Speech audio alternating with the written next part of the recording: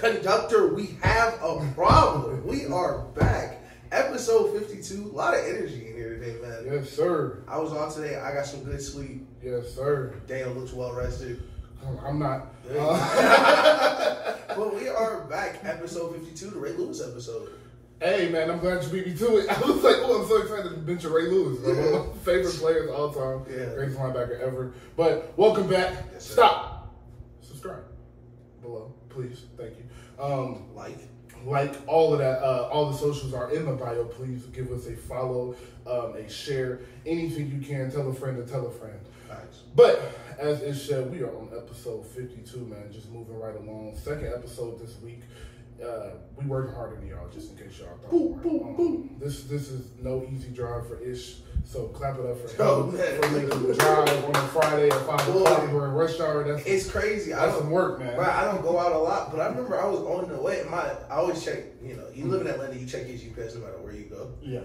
I got in the car. It said an hour and 10. I was like, man, that just feels wrong. Like, is that real? It was like an hour and 12 game. So I know you're not lying because the other day, Javante and Tyrone hit me and was like, you want to go hoop, bro? And I said, hell yeah, let's go. They said Church of Covington. I said, bet, I'm on the way. Check the thing. It said an hour and 10 minutes. I said, what? Are you crazy? What? I'm going to get there. Y'all going to be done. Are you crazy? Nah. Can you imagine driving home in an hour and 10 minutes after the week? Can you imagine? Yes. I can. I flip mine. I'd be so tired. Mad you are, especially after a good hoop session and you got 45 minutes an hour. You got your sweated t-shirt on one side. You got the t-shirt you already took off in the back seat. You want the one you wearing, you want to take off. You just don't want to drive through traffic with no shirt on. Like, yo. Oh my God. Yeah. Shout out to the days of no AC and no hoop session. Bro, what? Boy, growing up, man. Listen, I remember I was walking around. I was like, man, back in bro, listen, that's how you know we old. Bro. I was like, man, back in the day, some weather like this, when I would be doing nothing but hooping. Nothing but hooping, bro. Walked outside, it was a breeze. On October, bro, we would have hit the church. It would have been 20 niggas at the church God. at 6 o'clock. Salute to y'all. Salute to us still out, whoever is still out there. And while we're saluting, as always, salute to the women, man. Always. Listen, man. Salute to the black women in Atlanta, man. Oh my God. We can't do it without you. So salute to the women leaving their boyfriend. October 6th Yeah. is the date. And if you know, unless you've been living under a rock, then you know what has happened today. Drake has dropped an album. We have football to get to. We got a little bit of basketball to get to. But when Drake drops, you stop what you're doing, you listen to Drake, and you talk about it. Whether that's on a podcast or with your friends, you're going to talk about it with somebody. In your group chat, Twitter, something. So let's go ahead and get into it. So before we start, I'll let you guys in kind of break the third wall, as we literally always do. I have not said one word to Ish about this album. Right. So I do not know what he feels. If he's read the group chat, he kind of knows how it feels, but that was a listen and a half ago, so some things have changed. So I'm interested to see what he has to say. As we mentioned, this album came out at 6 in the morning on October 6th. I Hate You, Drake. Hilarious. Absolutely. I had everything I needed ready to listen to the album at midnight, and I get it 5 o'clock. He's like, 6 a.m. Sorry to my streamers. I said, I don't get it. But before we continue, if you woke up at 6 a.m. only to listen to this album, oh yeah, I know what you are. Get help. I know what you are. 1-800-GET-HELP. You was up at 6 a.m. just listening to the album. I know what you are. I know what you are, and I know what you may do. Yeah. So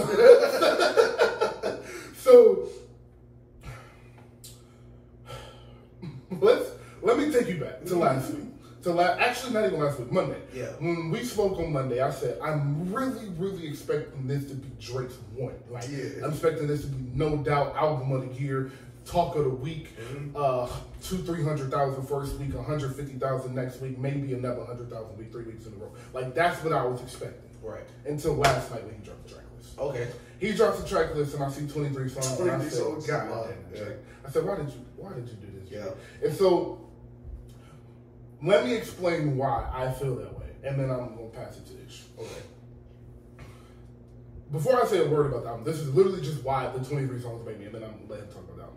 23 songs tells me that This is a playlist of the music Drake has been recording that has been for other albums that he may have made for this album. Right. And he's been working on this while he's on tour. Certified Lover Boy was 21 songs, 22 songs. Yeah, I think so. Honestly, Nevermind was another 15, 16 songs. And her loss was 15 songs? I think 15 or 14. 14 to 15 songs. So you're talking about roughly 52 songs that have come out in the past 3 years that have just been from Drake. That's not including any features. That's not including anything he's wrote for other people. Right. That's not including the music that he recorded that did not get put out. And then you drop a 23-song album, which takes up that total to 70 songs in a 2-year span. It's just, I don't care who you are, how good you are at making music. It's not sustainable to drop music at that clip in the way you are announcing the music. Because I bring you back to Lil Wayne in 07 to 08. Lil Wayne was dropping mixtapes. And when you went to Lil Wayne mixtapes, you knew you were getting 2 minutes, 3 minutes of him just rapping, maybe a quick hook and some features and some fun.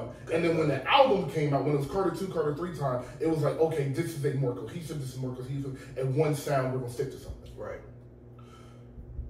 With Drake, if he would have called this album a playlist, everybody is different. Everybody feels different. Yeah. But because of the hype, the energy, the constant buildup of the album, Lil Yachty talking about some of Drake's best verses are on here. Drake constantly pushing the album back. Yeah. Like, I know you guys are gonna love this. You think you want the old Drake? I'm gonna give you the old Drake. Yeah. And all of this led to disappointment, which is why I usually say, and I said on Monday, don't go into albums with expectations. Right. But when you're as great as Drake, it's hard to go into an album without expectations. Right. And so I say all of that to pass it to Ish and for him to give the first review I've heard from him. Okay, so like all real niggas did, I woke up at 11. I wasn't waking up at 6. I don't work on Fridays, so I woke up like 10, 11, was making breakfast. Because to just give y'all like my full perspective, this dropping in the morning really perturbed my process a bit. Because like, you know, I don't, like, I woke up, I was like, man, should I listen to it? Just like all jump, like, they call it Awaken Drake. I was like, let me eat breakfast. You know, breakfast, take a shower. Awaken Drake. Yeah, then it was like noon. I was like, all right, if I'm not, let me just do it now. I'm not doing nothing. So I thought it was okay. I think the way you described it is perfect as a playlist. And ironically, as I was thinking about it, it was in combination with like how we talked about how the Griselda sound is expanding.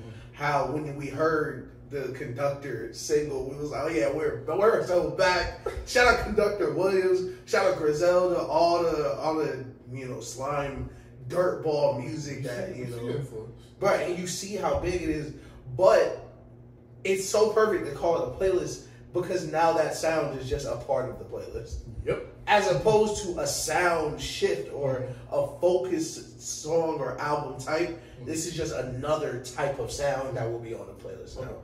And you get those different type of songs from Drake, and I thought it was an okay album. I didn't think it was. And it's not something that I don't. It wasn't like her loss by like any means. And I know people expect like whenever someone says they don't like a Drake project that they just don't like Drake, but like the way we got on here and talked about her loss compared to how we're gonna talk about this is completely night and day. Just because the energy was way stronger throughout the entire album because it's shorter. Yep. The songs were. Everything on her loss felt more intentional. Felt more. This is what we're trying to do. Maybe it's because it had two heads on it, pause with 21 Savage and Drake, 100%. Both making it. But this definitely felt like, rap is a business. I'm Drake. My Lucy's are worth $300K first week. All right. So, thank you. Yeah. Thank you. I'll pick it up from there.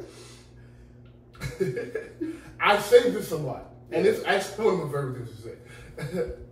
Yo, you know how many people Drake pay? Yeah, bro, right? You know how many people get paid off Drake dropping an album? Feeding today. Feed. It's some niggas had a vacation planned October 12th because Yep. they knew Drake was dropping the 6th. It was like, oh, bet we good. He can Bills getting paid. Bills Niggas telling their wives, I got it. Don't worry. I got it. I got just that. hold me What till you want for Christmas? Yeah, just wait till October. I got it. Exactly. Come on. So, saying that is what this album sounds like. Exactly. Yo, Drake, you promised us something. Get it out to us. Yeah. It does not sound like Drake is inspired making this Yeah. music. No. It sounds like I am Drake. I am ultra talented, and I like to make music. So let me go to the studio and have some fun and make some music. Right. That's what it sounds like. It does not give me an album feel, and I'm okay with that. I want that to be noted. Like I'm not mad about it. This isn't a hate session, not yet. Not even a little bit. We'll see how it goes. I might get there. Yeah. I might make myself mad as I continue to talk, but right now I'm not mad. I'll speak it to Yachty for sure. I'm not mad. I am more so just disappointed in the way he treated this album. Yeah. Because I think the difference between this album and Certified Lover Boy is that Certified Lover Boy, it came with a rollout, but he wasn't on tour talking about the album every night and saucing up the album, making it seem like it's some crazy project. Yeah. It was just like, oh, I'm finna drop the album, here's some billboards, here's a little rollout, and then it's gonna drop. And so the expectations weren't super high. I mean, they were Drake expectations, right? But that album still felt more like an album to me. But although it was a little lengthy, it still felt more like an album. And out of those 20 songs, 21 songs, I'm pretty sure I kept 18 of them. Yeah. Like it was a lot of good music on here on that album. And I do think it is good music on this album too, a good bit of it. Yeah. But it just feels, back to our keyword of the day, it feels playlisted. Yeah. It feels like, all right, this section kind of goes together. Let's put these 5 songs here. Right. These 4 songs kind of fit together. Let's put these 4 songs here. And then let's throw some interludes and let's have some people come narrate to make it feel like it's connected. Right. When in honesty, it's just not. And maybe if you, as we've said about any long album, if you cut this down to 17 songs, you cut this down to 16 songs, we're having a different conversation. Yeah, those people. But that's not those people are yours. The y'all said you don't like this album, but y'all post a song. He dropped 24 songs, nigga. You think Drake gonna drop 24 bad songs? Yeah, like I'm not gonna like one of them. Come on. But like the way I really want to describe this album was, and it just hit me when we was talking about hooping. We've all been to a hoop session mid game, and nobody's kind of taking it seriously. But we're kind of we're out. We're happy to be out there. Yeah, niggas happy to be hooping. It's probably the 4th or 5th game. Yeah, right. Niggas not diving on loose balls, but we still. That's kind of what the Drake album is. Like, I've been dropping music. I'm gonna keep dropping music. I got bills to pay. I got other niggas' bills to pay. It felt like you said, uninspired, which is understandable. Like rap is a business, and of course, art and business will always intersect at some point. Once you're an artist as big as Drake, where he's not gonna have the freedom to do everything he wants, but you can definitely hear, like, you can just hear the difference in some songs. Yeah. You can hear the difference, like, oh yeah, he was recording this for Her Loss. Like, that 21 Drake song? Yeah. Oh yeah, this is for Her Loss. Or you can, like, on 8 AM in Charlotte, you can hear, like, oh yeah, he really wanted to do this. He's a fan of Conductor for a couple years now, apparently. This is something he really wanted to do. You could hear the focus and that's why it's so impressive to me on both ends that like he's able to still make the music on the other side of like not really locking in. I guess like he's sleeping to 25 a night like Braun used to. Because when he do lock in, like the 3 best verses on this album, you could argue are all on one song. like you can really take all 3 songs from 8 AM, all 3 verses from 8 AM, and you can put them up with any of the verses there for all different reasons, but each one you can hear the focus. Right. Each one you can hear the focus. And the other songs, like, man, like this would probably be great music if I was on the way to school or like if I was doing something or, and it's just a different listen. Exactly. Yeah. It's a different listen than what he was giving us. Right. What he was telling us it was going to be. Yeah, like an album. Yes. Like, so I think it's going to take a week or 2 for people to come around and get back to it and be like, okay, I like this song. Right. Like, it's going to be 12 songs, 15 songs. Some people will take 20. from this album people are taking, people riding around listening to like they were her loss. It just won't be like I was riding around listening to her loss start to finish. So it won't be that, and that's okay. Again, when you get to Drake's height and status, as it's just said, bro, it's just certain things you are out of your control. So I'm not finna come in here and kill the biggest and best artist of our generation for dropping a wrong album. Like, so this one because we worked on because we could have went to 8, but we kept it positive. So I'm happy for us. Yeah, we've grown a lot. Yeah, absolutely. Because it was a day I would have came here and cooked it. But I actually want to defend Drake. This whole like Drake has turned paranoid and turned misogynistic stuff. Listen, y'all can just not like the album, but this been here for a minute. Like that's it. And it may sound crazy to say out loud, but Drake being paranoid and misogynistic is one of my favorite features about Drake. Like some of Drake's best bars are the most paranoid shit you ever heard. Like Drake was going through bitches' phones while he was in the bathroom. Like it's not like Drake got super big and then became paranoid. Like he been paranoid since day one.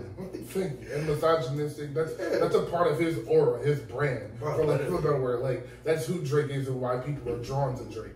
So just some standout tracks because I don't want you again, I don't hate this. It is 24 Drake songs. There's no way you hate this whole thing unless you just hate Drake. But some standouts. Oh, stop. Before I even say a standout. J. Cole. Oh yeah, shout out J. Cole. J. Cole. Shout out J. Cole. What? Yeah. Okay. Nah, yeah, hey Drake, you scared? Nah, Drake. Hey, you don't gotta tell us. You don't ever gotta say it. Yeah. But one day when we sit down and we interview and we talk, have a nice conversation with you off camera. When the camera's cut off, we gonna get you to admit you heard that verse. You didn't want no song. You got that verse back. It was like, all right, we going somewhere else. Okay. Hey, let me hype this shit up again. Yeah. J. Cole wasn't playing. He wasn't coming behind that. I was like, nah. So, but yeah. So yes, first off, shout out J. Cole. Amazing verse, amazing future run. Very excited for your album. I like the first 5 songs, like first 6. Like all the way at first through 6, I was cool with. I knew at that point already what I was in for. Okay. By the time I got to 6, I was like, okay, so this isn't really like a crazy album, but this is going to be some good music. Right. And so I changed my mindset. Yeet, not a fan of, don't like that song. I don't like samples. Not a fan of them either. I don't like samples. 7969 Santa. Yeah. Crazy. Love Slime You Out, Bahamas Promises, Try Our Best. All crazy. Drill Picasso, crazy. What Will Pluto Do, crazy. A&M Charlotte, crazy. Everything else, the last like 5 songs on here, I'm kind of straight on.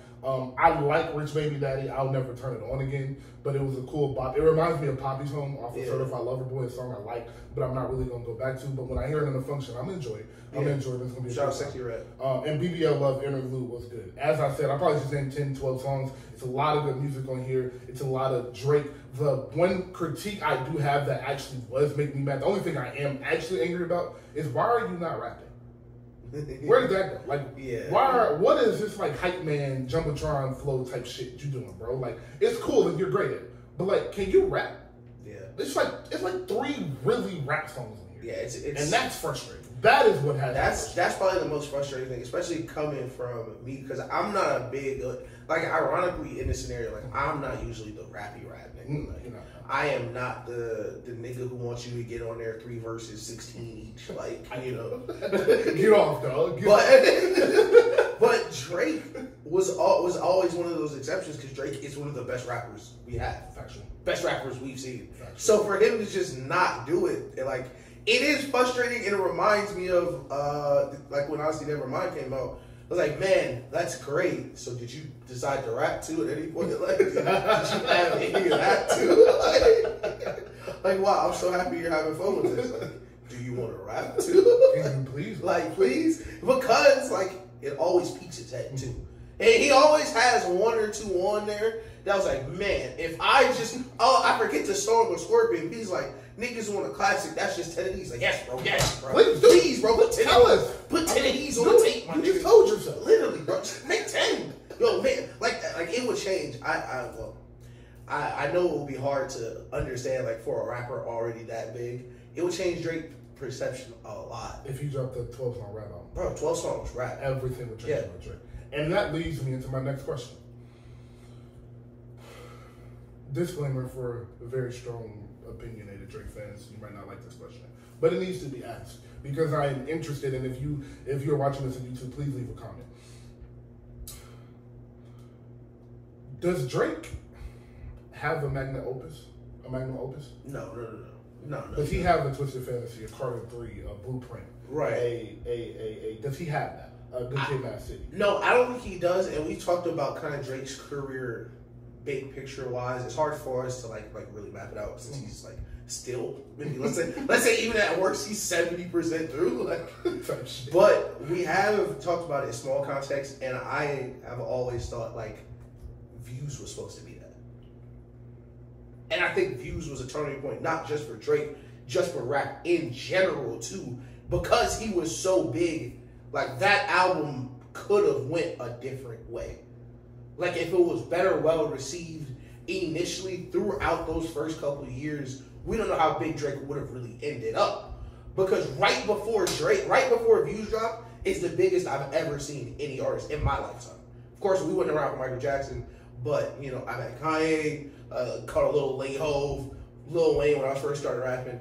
But Drake, especially in the 21st century, with how different music is sold, Drake was on the front cover of every streaming service for the first time I'd ever seen that. Like, where a whole services, Apple, Spotify, were like, yeah, y'all need to get this from us. Don't just get it, y'all gotta get it from us. Right. Like, I remember people, like, I think it was when Apple Music first started to pop up, like, it was. I remember people first bought Apple Music to listen to Views. Yes. It was such a big... Great point. It was such a big culture change where, like, right now, if someone doesn't have a streaming service, that seems weird. But there was a time where it wasn't like that. Not even. Yeah, it was super normal. It was super normal to just buy your music or have your CDs. So I think Drake being the first person to kick open that door, we didn't see the growth that we could have on the other side because how that album was perceived. All right. I love that answer. So, obviously, the album that everybody is punching their phones, screaming is, nothing was the same, nothing was the same, nothing was the same. Mm-hmm. I don't know if that's the magnum opus. Mm-hmm. I don't know if that's the pinnacle, a peak, because I think that is what solidified Drake. Yeah. I think Nothing Was the Same was the one that was like, oh no, he's the best. Yeah. That would be my retort to that is the one that started all this. Yes. And so far, Thank Me Later and So Far Gone were the introduction. Mm-hmm. Take Care was the confirmation that Drake is who we think he is. Right. And Nothing Was the Same was the confirmation that he should be held at a higher standard than everybody else. Right. And he was arguably the best rapper on earth right now. Yeah, like Take Care was, okay, he may be a star. Nothing Was the Same was, oh, he's the star in rap. And after that moment, you have to deliver on an album that stops everything. Right. Carter 3, again. Blueprint, again. Life After Death. I mean, not Life After Death. Life After Death. Twisted Fantasy. Yep. These albums stopped everything. Right. I don't know if Drake has done that due to the music, right, and not due to his name is Drake. Mm. Like, oh, Drake is the biggest artist in the world, so let's everybody stop and listen to his album. Yeah, that's gonna happen because you're Drake. But I am talking about the feel, the energy when you go outside of big cities, when you go outside of Atlanta, New York, and LA, and Drake drops this album is different. Right. I don't think he has provided that moment. The funny thing is, unlike the rest of them, he's 15 years in. I still think, from what I'm hearing from him, he can do that. Oh yeah. It wouldn't surprise me if he does take that approach and do a 12-song album to let y'all know, like, I'm him, and this is, like, I can do everything, right, and I chose to drop those long-ass albums. Mm-hmm. But Views is, and was supposed to be that album. Right. Views was supposed to be 14 songs. Yeah. It was supposed to be the best 14 songs off of Views. And if it is the best 14 songs off of Views, we're looking at Views as one of the greatest albums ever. And that roll out that time in rap as one of the greatest times in rap ever. Exactly. And of course, I would never question the brand. That is Drake.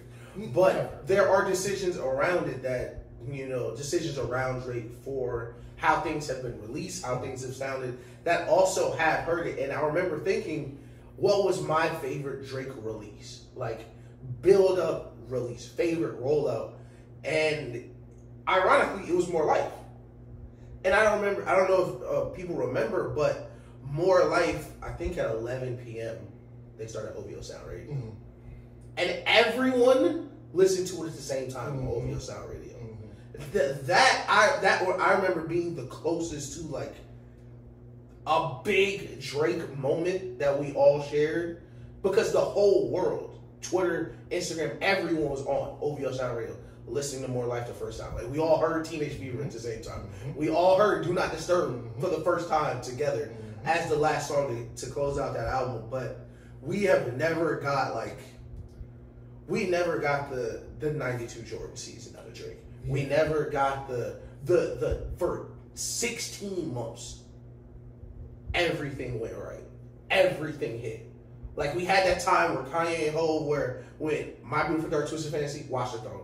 Or Hov when he went Blueprint 1, 2, 3, the mixtape, all those together. Or Wayne, album, mixtape, album. We never got because that's why I keep saying Views, that was supposed to be it, because we had If You're Reading It's Too Late. So the hype from that, and then features, hit, all the way up to Views, where he already had a number one on Views. He already had a number one. Like, Views was gone before it even dropped. So if everything on Views had worked the way he wished it would have, or the way we hoped it would have, that would be one. I'm not going to say, because Views did $1 million, right? About that. It might have been like 800. Views did $1 million in streaming. That's insane. Like, that is ridiculous. That's fucking nuts. And and let me pause again here. Not pause, but let me say again here and just add a little side fact. Yeah. Nothing was the same as one of the greatest rap albums ever. Oh yeah, that's a fact. Nothing was the same as Drake's best album by far. It is a perfect 10 out of 10 classic album. We're not saying that he doesn't have that. We're talking about, as he said, the moment in rap, the 92 Jordan season, the 08 Kobe season, 09 Kobe season, the 2012 Bron, where everything goes right from features to albums to interviews to performances to everything goes right from start to finish. He hasn't had that as the phenomenon Drake. He became the phenomenon Drake because of Take Care of Nothing Was the Same and the perfect album Souls Are. But after that moment, we haven't gotten the oh shit, he might be the best nigga. Like, in 08 after the Carter 3 drop, niggas was like, is Wayne the best nigga? Is Wayne the best rapper ever? Like, that's the moment we were looking for from Drake. And of course, the only way people said that after verses, after some songs, after a chunk of songs in the album, but it hasn't been like a moment in time where every talk show, every radio show, podcast, media is like, is Drake the greatest? That's what's missing. I hate that I don't hate it because this is who we are. And it's ironically the whole reason we made the show. But we compare basketball and music so much. But Views was Steph losing in 2016. And before LeBron fans get mad at me, it told me the second season is the best series ever. I'm sure it's for you. Not taking this, but maybe the best series ever. I agree too. But allow me to provide this context where for 500, 600 days, Steph Curry was the best basketball. You could say Steph Curry was the best basketball on earth. He won the MVP, won the championship, so that's one season, 82 games. And through up until they lost in the finals, you couldn't argue up to that point. They just won 73 games, unanimous MVP. So it would have been a solid 2 calendar years. Steph Curry is going to be the best player on earth. They win that series, then whole world's different. You're right there having the perfect year, the perfect legacy so far. And if you look at where Drake was when the Views dropped, I went and double checked the numbers. The numbers are just silly. He did $1 million first week and it was only on Apple Music. he did $1 million first week. disgusting. And it was only on Apple That's Music. disgusting. And I would defy Drake fans or people that believe we're Drake haters to find me another point in Drake's career where he was nearly as popular as that, even while being the most popular rap artist for the last 15 years, my entire life. That was pinnacle, peak. He was hosting the All-Star game, game and stuff. Mm-hmm. He was he was an ambassador for the Raptors. That was peak Drake popularity. Million in the first week. 3 number ones on that album. Hotline Bling, Controller, One Dance. That's before we even get to the rapping side. So if that had popped the way it would have, that album would have probably changed the face of music for a while. Mm-hmm. But it did go the other way. We broke down these many times. But. Lastly, to close this little Drake segment out. For those of you that are saying views is that moment, ask somebody, go look at a reaction to somebody saying they don't like Twisted Fantasy. Or somebody saying Carter 3 isn't a classic. Mm-hmm. Or somebody saying Blueprint isn't a classic. Mm-hmm. And then go look at how people talk about views. Right. And that's your answer. When you have a great album, you get looked at like you're stupid if you talk about one of those albums in the wrong way. Yeah. When you speak on views, now if you're talking to Jalen, shout out to BTG. If you're talking to Jalen, if you're talking to a huge Drake fan, right? They OVO Marchon. OVO. Shout out to Barry. If you're talking to a huge Drake fan, you won't get that reaction. But if you're talking to a casual rap fan where they like Drake a lot, but he's not the one of one almighty high rapper, as some people have him. If he's not that to you, and you say Views is just okay, or Views is a good album, but it was too long or too late, you just, okay, that's normal. Mm-hmm. You go say the Carter 3 is ass, or you go say Twisted Fantasy ass, or one of these classic albums, you gonna get looked at like you're stupid. Even Nothing Was the Same, we'll stay on Drake. Even Nothing Was the Same. You say Nothing Was the Same was ass or wasn't a classic, people gonna look at you like you're stupid. People don't do that with Views because it's not that, and that's all we're saying. So, yeah, we'll be back next week, sometime middle of the week, and I will have more to say about this album because 24 songs, you can't digest it in 18 hours. So I will have more to say about this album. But to an upcoming album, Offset.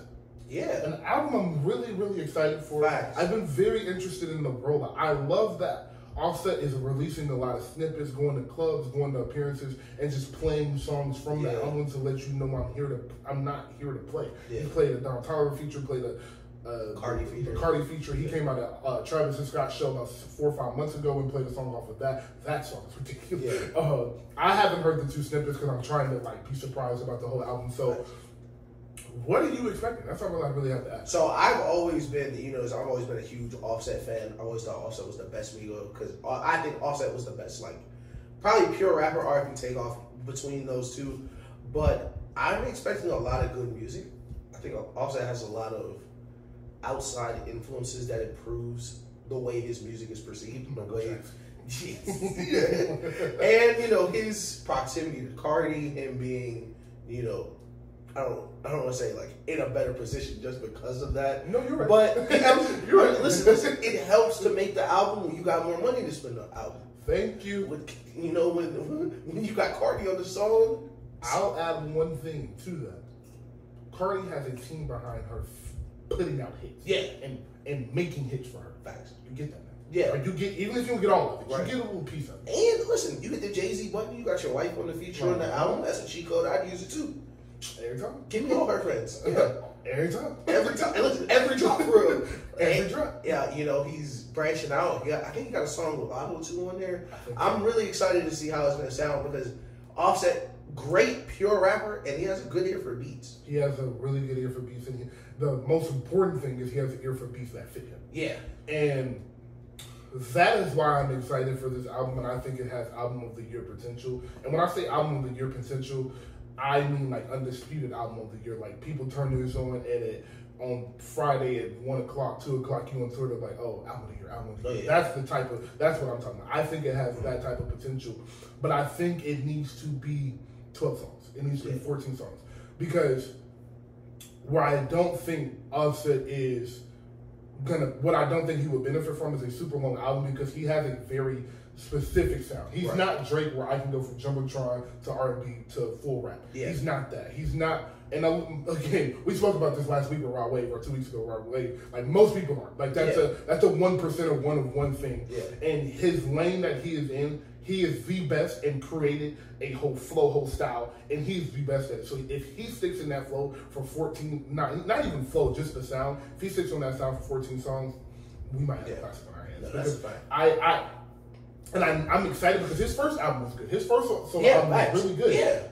And Quavo's first solo album wasn't that great, but his second one was really good. I'm still listening to Rocket Power. Yeah. So I expect the same growth from Offset, and Offset's first album being as good as it was is just really, really exciting to see what he's about to do. And he's having a concert Thursday night. Yeah. Before the album comes out. Man, I saw that. Boy, I saw that. I really trying to go. But you did mention how he's doing interviews and stuff. I love it. I love the old school rollout. Let's do a bunch of interviews. Let's do a bunch of appearances. Let's go everywhere. Let's talk to Kai Cenat. Let's talk to Bobby. Let's talk to all those people. Let's show up at the Colorado game. Yeah, exactly. Put my face everywhere. Literally. See me everywhere. I love that. The interview he had with Shorty was hilarious. Mm-hmm. Shout out to him. Shout out to her. I love to see just the old school type rollout. Me too. Just simple. Let's get in front of these people and touch as many people. I like the Bobby interview because it puts him in front of faces that may have not gotten a look at, because Atlanta's going to listen to his album. Yeah. The South is going to listen to his album. You're trying to hit those markets that you usually really tap into, like Cardi. It was a funny interview too. It was a funny interview. Like, don't ever talk shit like people from Atlanta. Like, you can't do that. People from Atlanta. Like, we gonna win. We gonna win every time. He was doing her bad. And listen, I want to something to Offset. Shout out to that video he made getting off the plane when they was pressing him. That's one of the funniest. That's one of the funniest interviews. Y'all niggas broke. He said these niggas standing outside. That is the funniest. Like, bro, that is the funniest reaction. Cause, like, bro, that would have been my reaction. Like, y'all niggas standing outside right now? Like, y'all just standing there? Like y'all just hanging out? Yeah, like, y'all niggas, bro. Y'all are 42? The fuck up? Yo, show up to Atlanta. Go in the house, bro. Yeah, listen, Atlanta always wins. And then, never mind, we're not going to talk about nobody else. So, all right, so that concludes our music segment of the day. All right. Dude. Oh, wait. I actually did have one. Earl Sweatshirt, Alchemist, Void Near did drop on streaming yesterday. Oh, it did drop? Yeah, it came out on streaming yesterday. Okay. Yeah, it's crazy.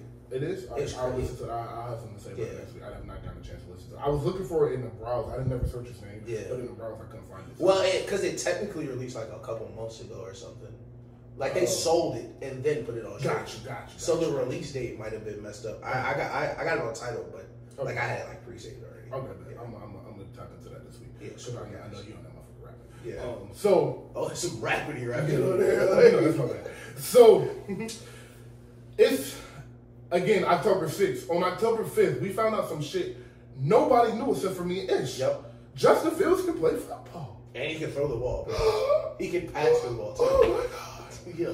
When you don't run the same play 3 times in a row, you can play quarterback.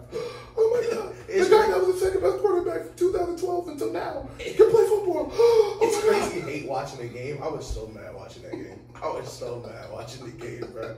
Cause like first of all, so shout out to the Bears. 40 burger. They lost 13 straight games in a row. Mm-hmm. Dating back into last season. Mm-hmm. They still have the first pick in the draft. Shout out to the Panthers. So them losing didn't hurt too much. But Justin Fields, DJ Moore. Salute to DJ Moore. 3 touchdowns, 230 yards, and like 8 catches. You're playing him at wow. So look, shout out to Stunner. Stunner tweeted last night. What DJ Moore is doing in fantasy is disgusting, and I'm scared to check my phone to see if I'm playing him. I said, well, I guess I am. So like 45 minutes went by, and I said, all right, let me break the ball. 49 points. Jesus. It said he had 49 points to my 0. Because I didn't know. I said, no, he got. I said, nah, he got like 3 Bears players. That's what it is. Yeah, I think he got 3 Bears. He got the defense. He got a running back. He got me. No, it wasn't. DJ Moore, 49 points. so I will be 3-2. Nothing is worse than when you're like, especially even on Sundays, when you peep somebody's kind of going crazy, and you're like, damn, am I playing it right now? Like every week this year, I have a, oh my God, am I playing that nigga right now? Like, I know I broke somebody's heart last week with Christian McCaffrey. no, you're that guy. You're that. Listen, I check every about 2:30 after CMC scored once or twice. I'm like, damn, is he doing it to me? Like, no, none of this worse than checking that. But shout out to the Bears. You know what? We'll take credit for this too. Shout out to the Bears for listening.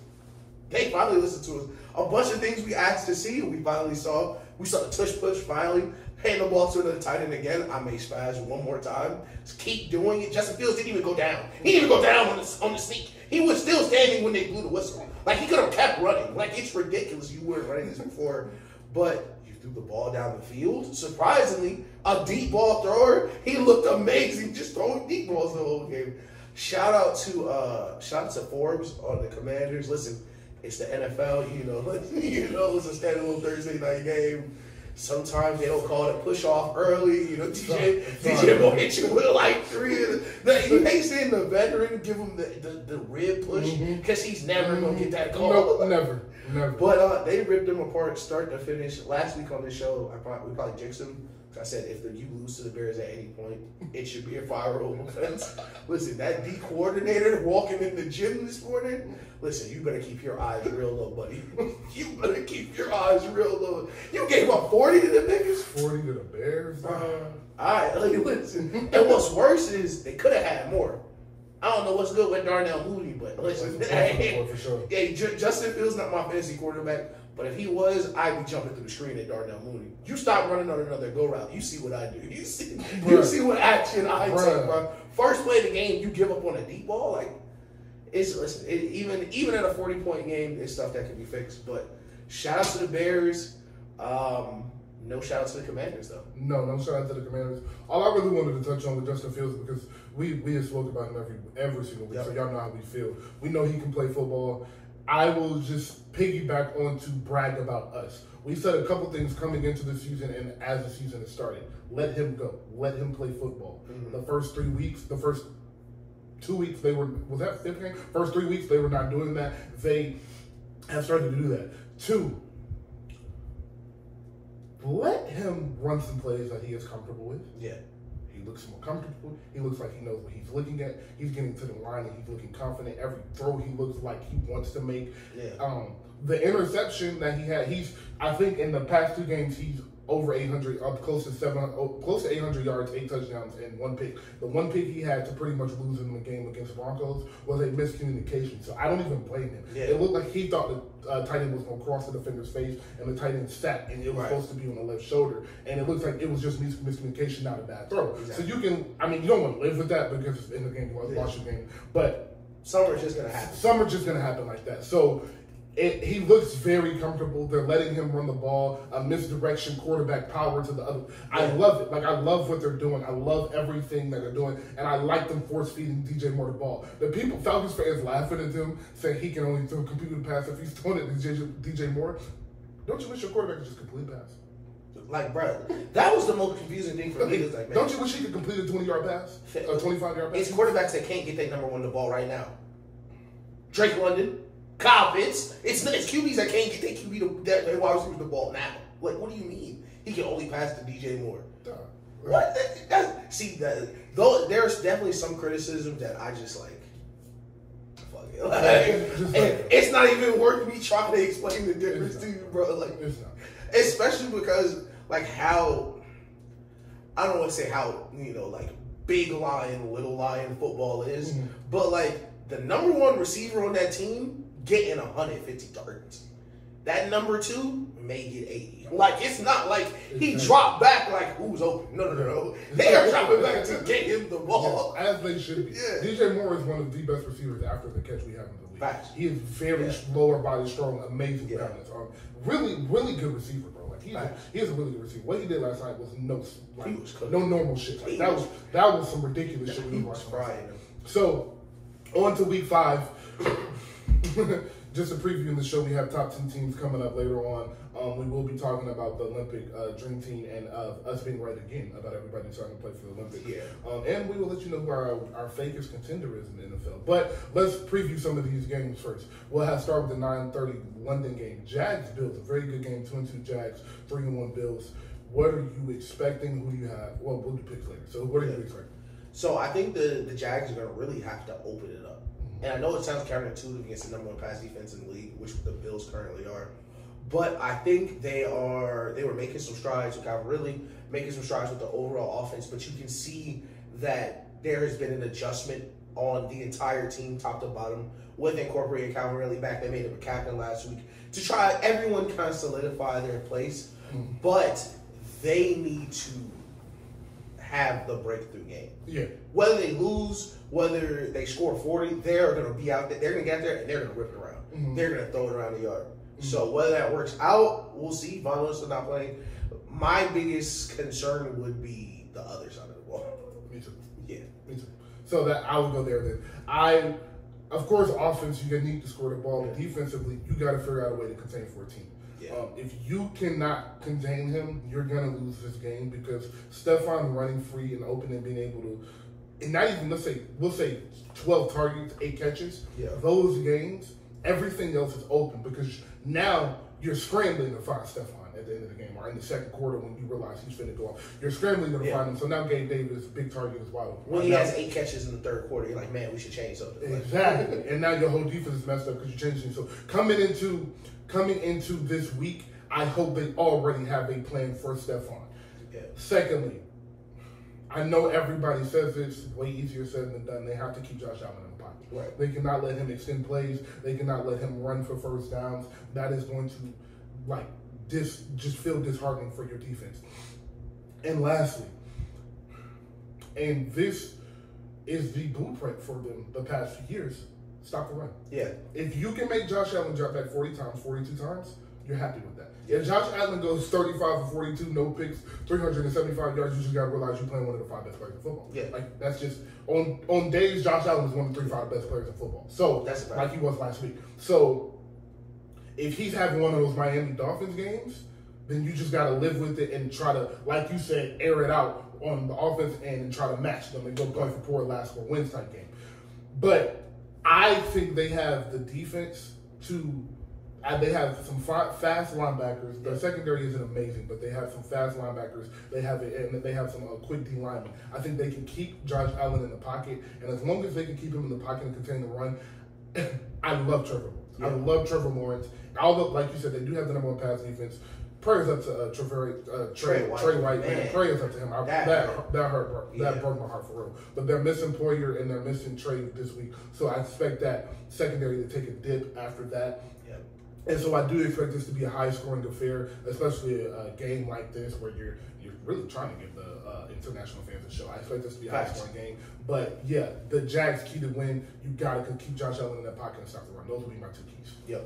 So, moving on, Texans-Falcons. This is a really funny game because it feels like a trap game, bro. The Texans rookie quarterback, you know what the Falcons have, the best running back, the second best running back in football right now. Yeah. But arguably the worst quarterback in football, which is a terrible recipe. And the Falcons do have a decent pass defense. Some people say it's a bit overrated, but I like Okuda coming back. I like Jesse Bates. I like AJ Terrell. I like what they're doing. Right. So this will be the question for this. Okay. Give a message to the Falcons fans. The Chrysler looks a lot like that Phantom until the Phantom pull up. Classic shit, bro. Classic right there. You have a young QB. And the difference between a young, great QB and a young QB is hard to tell at first. Because even young, great QBs stumble. Even young, great QBs lose. We scored 9 points against Lamar in week 1. Ravens beat them by 14. Back then, we were like, man, I can't believe they almost lost. Yeah. Right now, that's a good W. Yes. Because what he's going to walk in there and do, this will be the game it sets in. Because what Stroud is what you pick top 5. He is one of those players, day one, he may be a top 10 QB already, right now. We're talking about it. It's a conversation. Like right now, Conversation. he may be a top 10 QB already, and he's gonna show he'll have to against a really great defense. But I think the Texans, are gonna. What we have seen early in the years is they are not gunshot. They are not worried. They are not scared. They don't care who in your defense. They don't care if he's a rookie. We gonna throw this ball. We gonna sling it around. Let's see if he's nice. Let's see if y'all can stop him. And the Texans have some really good wide receivers. After last show we talked about Tank Dell. I want to shout out Nico Collins. That's what I forgot. Nico Collins, their other really good young wide receiver. They got some talent in Houston, but I think that would be the message. Okay. Yeah. So before I continue, I want to give you your credit because before the season started, you asked me where would Caleb be ranked in the top 15, 20 quarterbacks, and I looked at you like you was crazy. My bad. Listen. What I'm saying this week, I'm telling you, look, he might be the best quarterback. but Caleb wouldn't be the best quarterback in a couple of divisions. Bro. You talk Caleb in the NFC South. Right. You gonna tell me he's not better than Baker Mayfield right now? Yo, come on, bro. So you telling me if the Falcons were like, we've signed Caleb Williams today, like niggas would be up and niggas on would us. rejoice. Yeah, the rest of the league would be up and on us. They're like, the fuck are you talking about? Yeah, he's gonna play Sunday. What? So, and by the way, yes, I am serious. Baker Mayfield is the best quarterback in the NFC South right now. Shout out to Baker on the cover. Shout out to Derek Carr, too. Shout out to Derek Carr for single-handedly ruining my Did I not tell you Saints fans? What Derek Carr has done to Chris Olave. I know what Derek Carr is. Yeah. I've seen this movie before. Who is he? Tell him again. Because we've been real like. Listen, Roby said we don't know football. I really went back. We ain't been wrong about some shit. You don't be wrong. We do not be wrong, bro. We be knowing. Roby knows we know football. He be Roby be asking me football questions, so don't disrespect me over again, Roby. Shout out to Roby. But my message to the Falcons is, in every dark cloud, there's a silver lining. It's a silver lining, baby. Listen, I'm going to say this in your first initial reaction, unless you're stunning. It's going to be, no, we don't want that. Yeah. But you do. 42-3. Yeah. 42-3, can't get a pass across the 50. Desmond Ridder is no longer a quarterback for the rest of the season. Bro, and tell Heineke takes snaps. That's what you need. You need it to be a definite, okay, he can't be our quarterback going forward, and we have a team good enough to win. Right. Actually, let me rephrase that. You want a 42-17 game. Yeah. You want Bijan to break a crazy run, a crazy 60-yard run, or catch a swing pass, take a 60-yard score, and you want Drake London or Kyle Pitts to take a slant and break some tackles and get up the field and show you got some playmakers, right. And this quarterback just can't move the field. You want him towards the end of the game, and you want this game to never, ever look like y'all are going to win, so we can make the change this week. Going forward, he can't be our quarterback. We started off 2-2. We started off 2-0. That was the worst thing possible for us. They were 0-4 right now, and they would be looking to make a switch. The good news is, you lose this week, 2-3. Your division sucks. You might be able to still make the playoffs, so Taylor Heineke can come in and make an impact. Yeah. I think he can have a bigger impact on the game than Desmond Ridder will, and I think this week you will see that. I do have the Texans winning that game, but we'll talk about that later. So, Ravens Steelers. And I'll do the message for this week. Okay. One more week, Kenny Pickett. One more week. Because y'all are going to lose this game. Yeah.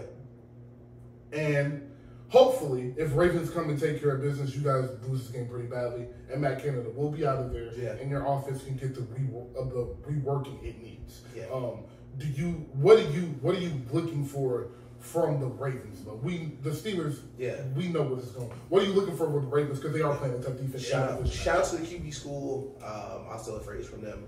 Make easy look easy. Big thing in sports. Make easy look easy. Great teams win games they're supposed to. You need to win this game. It's a division game. Quarterback's not an NFL player. You got to take your easy wins where you get them. You have to win this game. Right now, Lamar is, I think, second in completion percentage. The offenses look great. Like we said, every single week, it'll take another step. Take another step. Get a little better. And that's what we've seen. If I had a message just for the Ravens, another message, let's keep everybody healthy.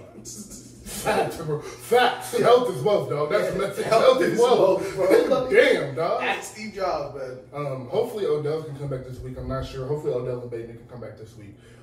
But real quick on the Ravens offense, because I watched every snap of that offense this year so far, and they look better every game. Every game. Lamar looks comfortable every game. The running game, I don't know who is in charge of their run game coordination. Yeah. But dude, they seem like every time they run the ball, they get 4 yards, 4 or 5 yards. It is amazing. So those are my 2 keys for the Ravens. Continue to grow and build your offense, and like you said, health as well, man. Stay healthy. Yeah. So, Giants, Dolphins. The only question I have to you is over or under 85 points for the Dolphins. So we have. I want to shout to Dan. We'll peek y'all behind the curtain one more time. They put a whiteboard behind the camera, so like we keep track of topics. But like, I'm reading them as we're going. Like I'm trying not to peek ahead, but I see the Giants and Dolphins in that song. You had a bad day.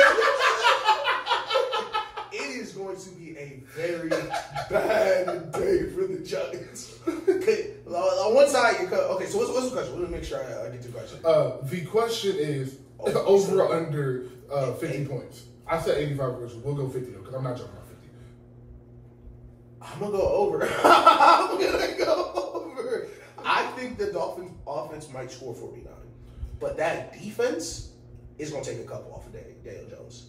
You're coming off of playing Josh Allen. You know, the Dolphins, you got Vic Fangio at coordinator, great defensive coordinator. And what do great defensive coordinators do?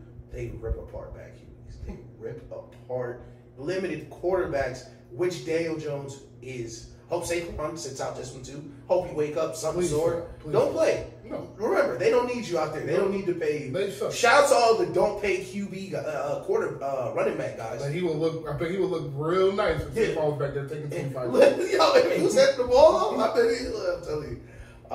But you had a bad day.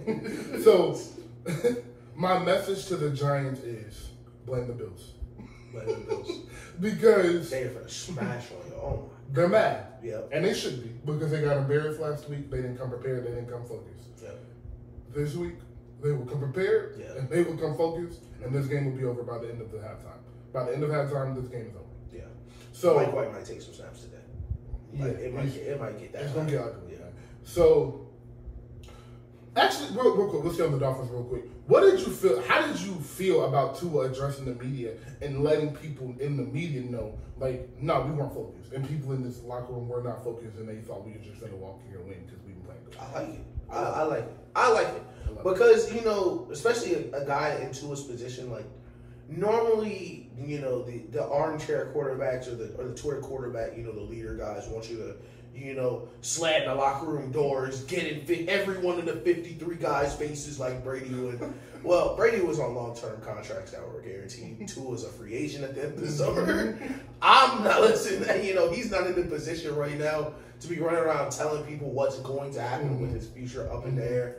But he is right. It is a wake-up call, and it's it's a y'all lost. You know, right.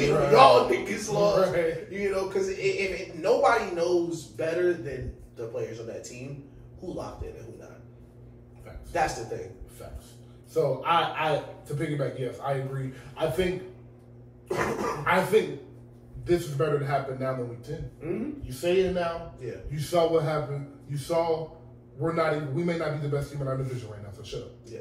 Everybody get back to practice. Let's start focusing. Let's start doing what got us to that 3-0 record. Yeah, and when you score 70, it's natural. It's natural. You score 70. The pendulum's gonna swing. The pendulum. Like there's players on that Dolphins team that like this is their first year. Like they don't know losing. They don't know how hard it is to win in the NFL. Mm-hmm. You're in the NFL because you've been scoring 70 on everyone your whole life. Like this is just what you're accustomed to. Like, and like I had to tell my mom that like they're in the NFL because they were superstars. Like it's no role players making it all the way here. It's you had to be a star at some point. Go read Derrick Henry High School. Yeah. I swear, listen, that's one of my favorite things. Like look like on your football team, just look at a random guy's YouTube highlights and look how amazing he looked before he gets to the league. Like, it's just ridiculous. They say that they have a day like during training camp, or like maybe it's an everyday thing where they'll just go back and go to the skills positions and they'll just pull up their high school highlights and just laugh and like how much better they are than everybody. It's ridiculous because it seriously looks stupid. It looks stupid. So, quick note, I wanna give some insight because for those of you who don't know, I did play high varsity in basketball and football for 4 years. So I've seen some elite athletes. A couple people that I've played are in the NFL right now. One of those players that did not make the NFL but went to Georgetown to play running back, I don't even know his name. He went to the school called Covenant. We played them.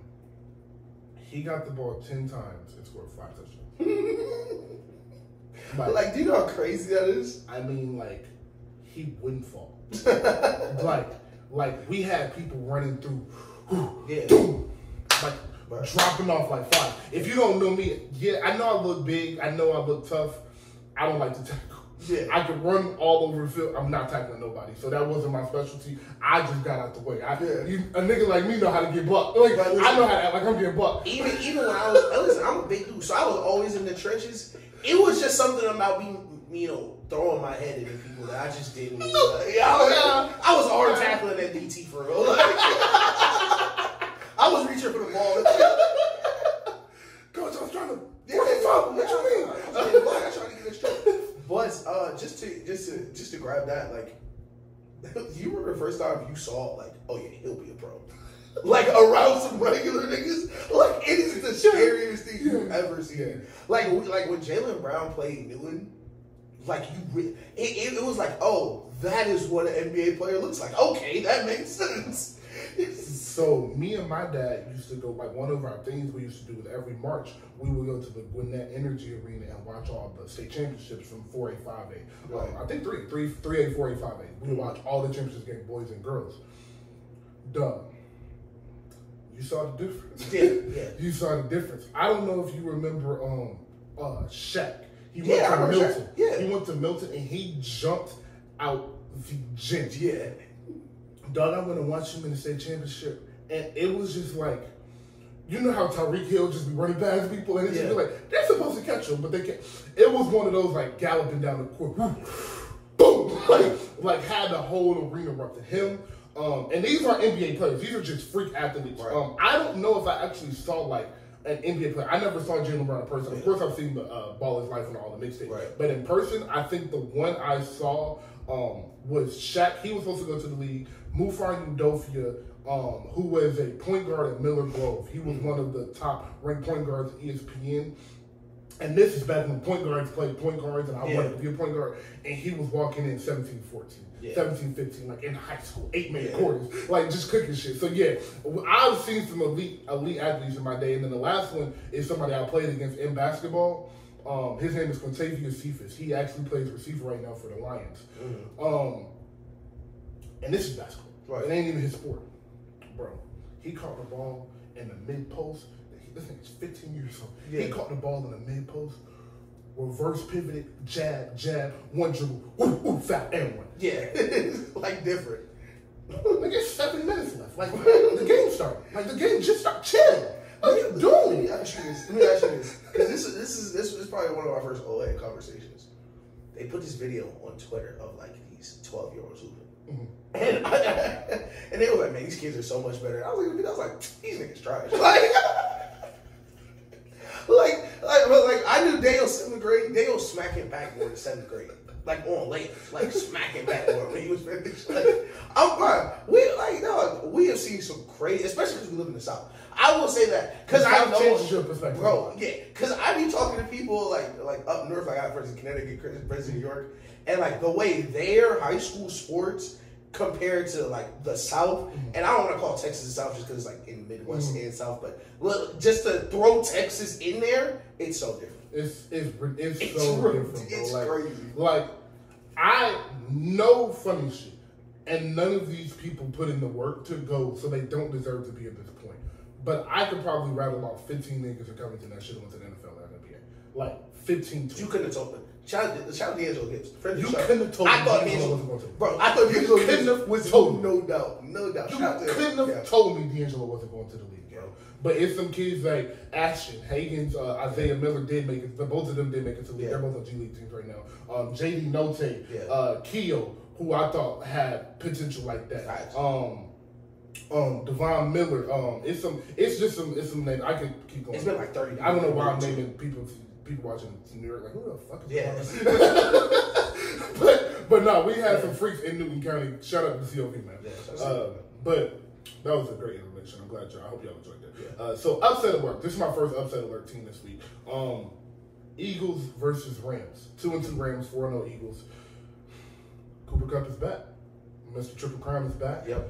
Right next to Puka, who seems like maybe Sean McVay is just way smarter than people are giving credit for. Yeah. Like maybe he's even smarter than we thought he was because he looks like Cooper Kupp. Yeah, he does. He looks just like Cooper Kupp. Yeah. So I think this offense is going to take another leap. The weakest part of the Eagles' defense is their secondary. Yep.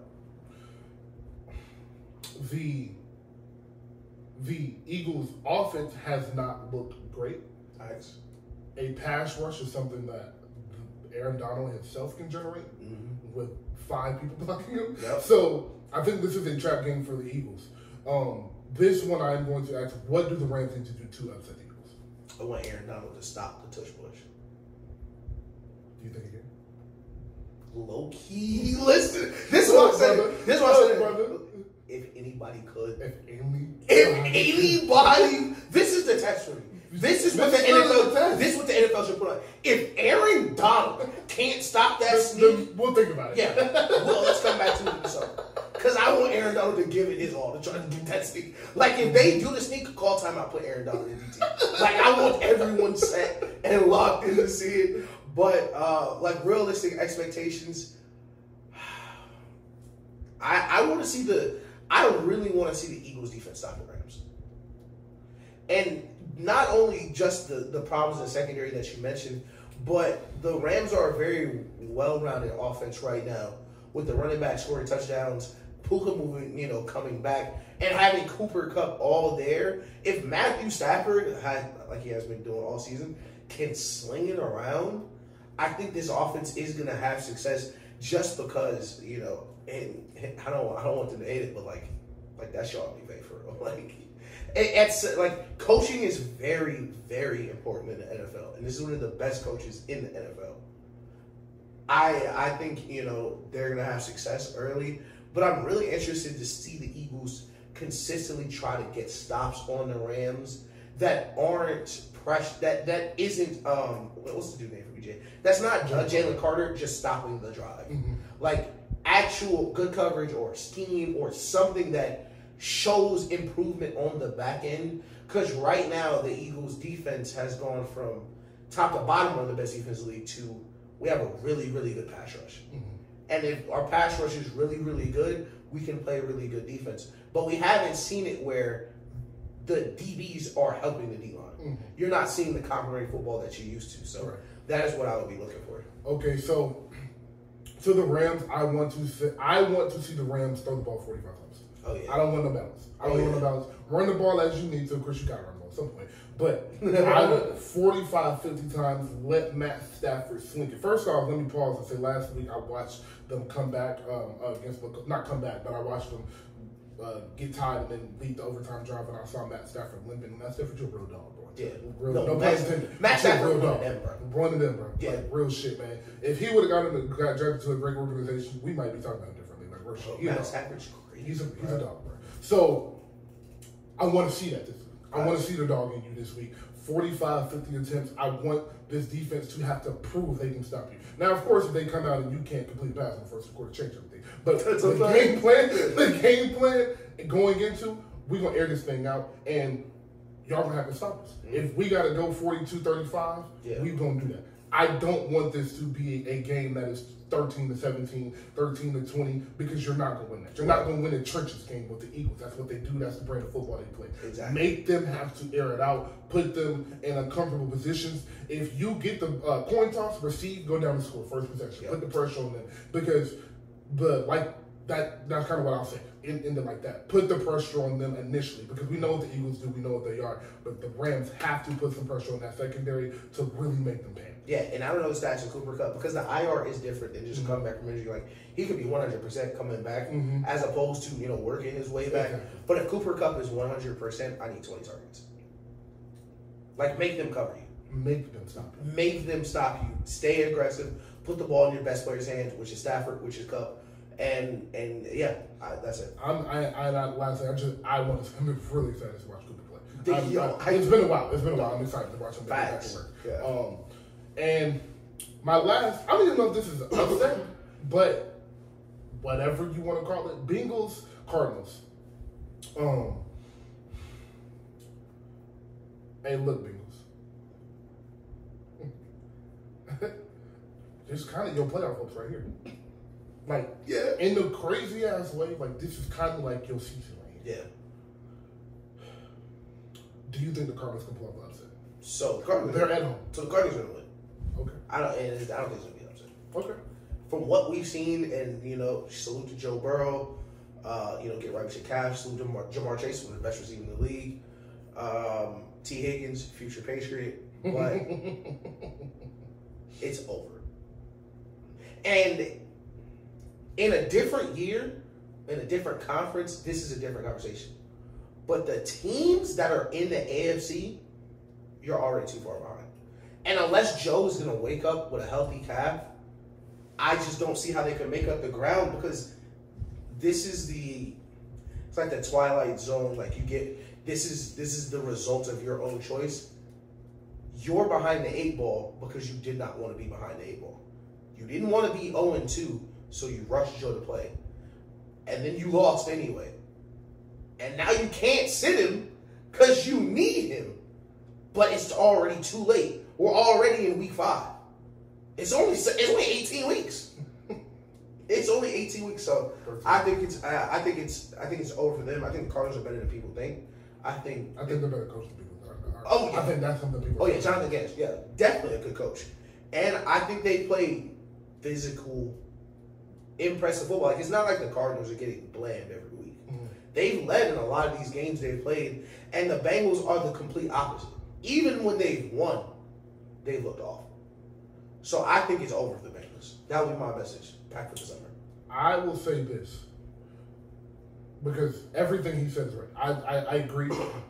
Joe Burrow said he is healthier. He is healthier than he's been the entire season. Mm-hmm. I don't believe that. Right. I think he just has to say that. I don't believe he is healthy. I think if you limp into the season, you're going to limp out of it. Shout out to Shannon Sharp.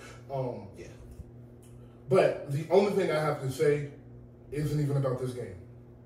Unless his name is Bill Belichick or unless his name is Mike Tomlin, there should be no reason a defensive coach is hired as a head coach every year. It's kind of over. It's kind of over. With what we're watching with the Cardinals and Joshua Dobbs, James Conner, no real number 1 receiver. Mm-hmm.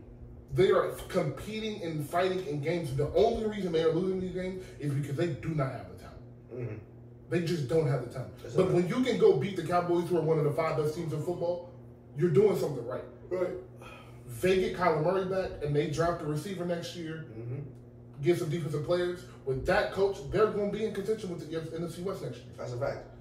And I completely agree. I hate that, because I'm a Patriots fan. We grew up, the era of football that people idolize, we actually grew up enjoying. Mm-hmm. Like those early, like the 2005 through 2000, I'd say 12. That's when Ray won his last one. That era of hitting people, that's the football we grew up in. Sure. That's the football we literally watched. That's why I don't want to play college football. That's what 1,000%. My son will never touch football. But you're not going to touch me like that, nigga. Who the fuck you think you're at? You think I'm a bitch? The fuck? So the I don't want to say the extinction of a defensive coach, but why? Really, why? What are you doing? What? Especially right now, quarterbacks are so important. And another word I want to put on it for the average fan to see if this helps you understand more, they're so expensive. They're the only position on the team you're paying 40% of the team's salary for. So your coach has to be something that's going to improve his value.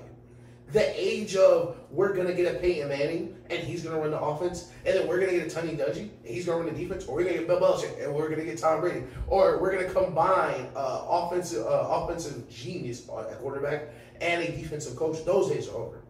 Because, first of all, quarterbacks, they aren't good enough to do that. It's not a lot of Brady's and Peytons running around.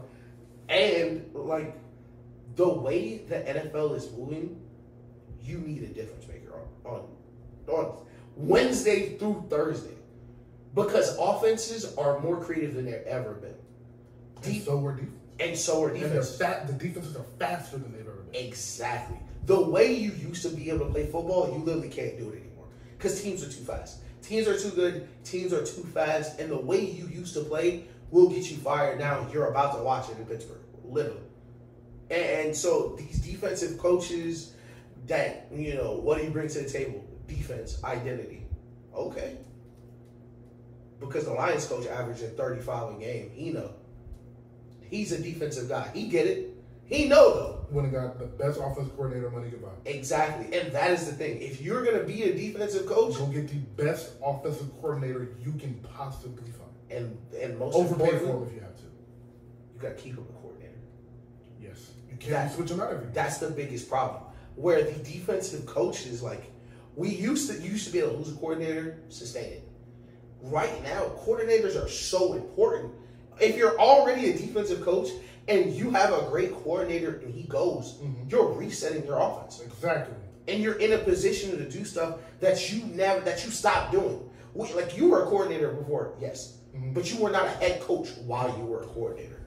And okay, so let's humanize this for the people that don't necessarily watch football, because I've had some people tell me they kind of try to come learn from us. So imagine you are in History 101, and you have the same teacher. You know exactly how they test. You know exactly the types of tests they give. You know what days their quizzes are on, and you know everything about this teacher. And midway through the semester, somebody comes in and changes everything. Right. Now you got to figure out a new way to study. You got to figure out a new way to take notes. Yeah. You got to figure out a new way to test. You got to time yourself differently on the test. That is what a quarterback is going through with an offensive coordinator change. He has to learn a new verbiage in the offseason. Yeah. He has to learn new route patterns in the offseason. He has to learn new footwork in the offseason. He has to learn new timing in the offseason. He has to learn new pre-snap cover, pre-snap reads in the offseason. He has to know how to switch the line differently in the offseason. These are all things he has to learn in 6 months. Yeah. He doesn't get a chance, because nobody plays in preseason anymore. No. For the 6 months, from, let's say the offensive coordinator gets hired in March. From March until August, until September, he does not get a live game rep. So that's like a teacher comes in, switches everything, and don't give you a test until the finals. I got a great example, because I actually did explain this. That's why it's so important to keep the offensive coordinator. I actually did explain this to a very nice young lady who I was trying to explain why the Chiefs singled out Eric Bieniemy. But a head coach is like a head chef. So there are things that are going to be in place no matter who else is running it, because that head chef is there. Right. These are going to be the processes. Right. But for my food people out there, shout out to Bear, shout out Master Chef, your coordinators are your sous chefs. They are the people that are going to run every little step you take before you get to the final product. So changing your coordinator is changing the sous chef, changing the menu to where everything that you had trained yourself to learn is no longer applicable. And the reason I use this comparison is because in the restaurant industry and in football, for better or for worse, there's no mistakes. Yeah. When bullets are flying, and that's the term they use, what in-game reps, you're expected to be perfect. Even when things are not perfect around you. So even while you're learning the new menu, the new way to cook this food, the new way to serve it, the new way to prep it, the new way to communicate with the people around you, how you were doing this, like you would on an NFL offense, it all still needs to be perfect around you. Right. That is why we always say that life's not fair. Right. Like for people to play in the same system for 9 years, life's not fair. No. For people who have 5 coordinators in 6 years, it's just not fair. It's not fair. Because you had to relearn how to make a sandwich 6 times. Like, you know how to do this. You've been doing this your whole life, but now you need to relearn how to do it right now perfectly. To his standards and how he wants it. Exactly. And this is, if you've been listening to the show the past, since the season started, you've heard us talk about the Ravens implementing a new offense and how they are starting to look better every week. It is because of what we're talking about now. Yep. It's so many things you're implementing. And then the last thing we haven't even mentioned, you don't get your whole playbook to like week 14, damn it. Yeah, week 12. You're still adding. You're adding, so like the Ravens are adding plays week by week, adding formations, adding motions, Yep. playing with new personnel, so new timing, new route trees. Route patterns. There are so many things that go into a NFL offense and defense, of course. There are so many things that just minor details that the average just listener fan you'll just never know about, and you'll wonder why offenses look terrible or look like they're struggling. And everybody, the first thing also why they get paid the most bucks is because you're gonna blame the quarterback immediately. Facts. And a lot of times, bro, a lot of these times it don't be the quarterback. Yep. That's Marino, it's a quarterback. Justin Fields a couple weeks ago, not on him. Right. That's the coordinator. Kenny Pickett, we don't love Kenny Pickett, but I think Kenny Pickett is better than what he is showing. But we'll never know because Matt can't. Yeah. We don't know. We may not. Baker Mayfield, a couple of years ago, Baker Mayfield won 19 games, took the Browns to the playoffs. He switched coaches 95 times, and for 2 years he looked like he couldn't play football. Now he got a full offseason. He did have to do what we just went through and learn a new offense, learn new termination, don't let you go to a new team. You got to learn new receivers and shit. Yeah. You got to adjust the heights and all of that. He had to do all of those things, but you saw he's comfortable now. Yeah. He's an accurate passer. He makes quick decisions, and he doesn't turn the ball over. That was his thing in college. He never turned the ball over. So now he's having success. So it is really just, to wrap this tangent up, it's really just about your coordinator and your quarterback's relationship. And that brings us back to the original point, which is why if you're not going to either hire the best offensive coordinator you can buy or hire an offensive-minded head coach, so that relationship between offensive coordinator and head coach and quarterback is as tight and as seamless as it can possibly be. Because if not, you're not going to win. You're not. Exactly. Look at where the NFL is going. Look at who has won the past 3 Super Bowls. Hey. Matt Stafford, Sean McVay, Andy Reid, Pat Mahomes, and then before that, Brady. Facts. And just to underscore how correct you are, think about being Sean McVay compared to the defensive coaches now. And I know Sean McVay's back as one of the best offensive minds we've ever seen. But Sean McVay, Kyle Shanahan, Mike McDaniel, all these coaches that are bred from this Shanahan tree, what you notice on these teams is they rarely hire outside. Right. These great offensive-minded teams, like the Rams, 49ers, Dolphins, they are moving them up from within because they are teaching them. They are able to improve what they have because they already know it. Right. You are hiring from outside. So you have to try to bring that in. But you don't have that as your system. It's not something you can teach. It's not something you can make the standard for you. That is probably the biggest thing you've seen where defensive coaches struggle where, yeah, we were good, but the coordinator left. Right. And the quarterback never looked the same. Shout out Dan Quinn in Atlanta. Right. It's just, that's just not what we do. You go from having the number 1 offense across the board with, good to great quarterback Matt Ryan, shout out to you, an amazing receiver, but Matt Ryan and Julio played together 10, 15 years. They didn't lead the league in offense every year and go to the Super Bowl. No, they did one time. They had one amazing year. Mastermind. And that's because Kyle Shanahan. Matt Schaub. I mean, and the biggest point is, and I did want to hit this at some point. We may do it next week, like the don't pay running backs crowd. The don't pay QB crowd needs to speak up sometime soon. Because with Brock Purdy, Tua, like these quarterbacks that I was told was bad. Because we are old enough to remember when Tua was a bad football player. When Tua was, we need to replace him. He's not good. When Brian Flores didn't believe in him, they were colluding to get Tom Brady to Miami. A brand new coordinator, he's an MVP candidate. Mm-hmm. Brock Purdy, literally, last pick of the draft. Top 5 QB numbers. Jimmy G has played 5, 6, 7 great years of football. Won a Super Bowl, went to a Super Bowl, was a part of NFC Championship games. Not a home run hitter. He just was close to Tom Brady, was close to Kyle Shanahan, and he just did his job. But he leaves that system, he's leading the league in picks, and he missed a game already. It is a big difference between having one of these coordinators that's going to get you. Like, you're putting a $280 million.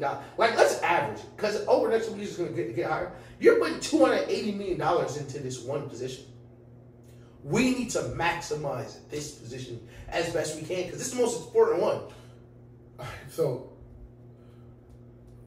not only is it the most important, it's the hardest position in the entire world. Oh yeah, facts. Oh yeah, easy. So why are we, as you said, not investing everything we have to make this relationship perfect? Mm-hmm. That is what I think we'll start to see slowly but surely. The NFL is slowing about tradition, and you know it's a boys' club, so it's going to take some time, but it'll get there.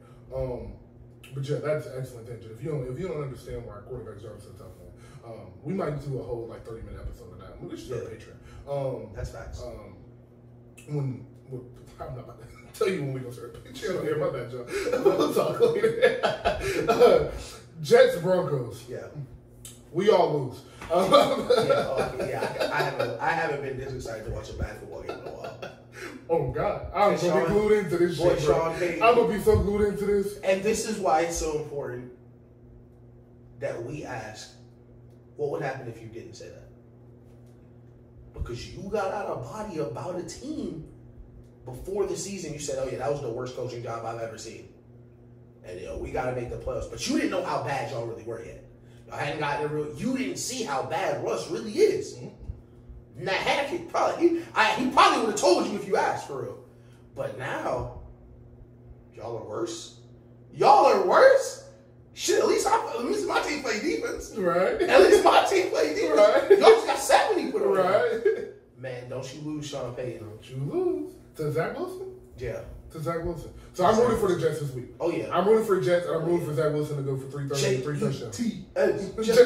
Jets. Yes, sir. I am rooting for the Jets this weekend. Yep. I don't have too much to say about this game. I just want everybody to stay healthy. I want Zach Wilson to have the best game of his NFL career, and I want this defense to hold the Broncos to 12 points because, less than 13 points, because I do think this Jets offense got some juice, got some momentum, and got some pride last week and confidence. And going into this week, they're playing a weak defense, a bad defense. On the flip side, Broncos defense will want to make a stand this week and will want to play with a lot of pride. And I think that we're in for a little chess match, but I think the Jets will come out on top. And I'm rooting for Zach. I need Sauce to get one. Yes, I need Sauce to get one. Yeah, we're off of Russ too. Yeah. Chiefs Vikings. And if you wonder why we talk bad about Russ, go listen to Marshawn's Lynch interview with Shannon Sharp. Shout out to that. Shout out to that, by the way. Anytime someone anywhere speaks about Russell Wilson, they all say the same thing.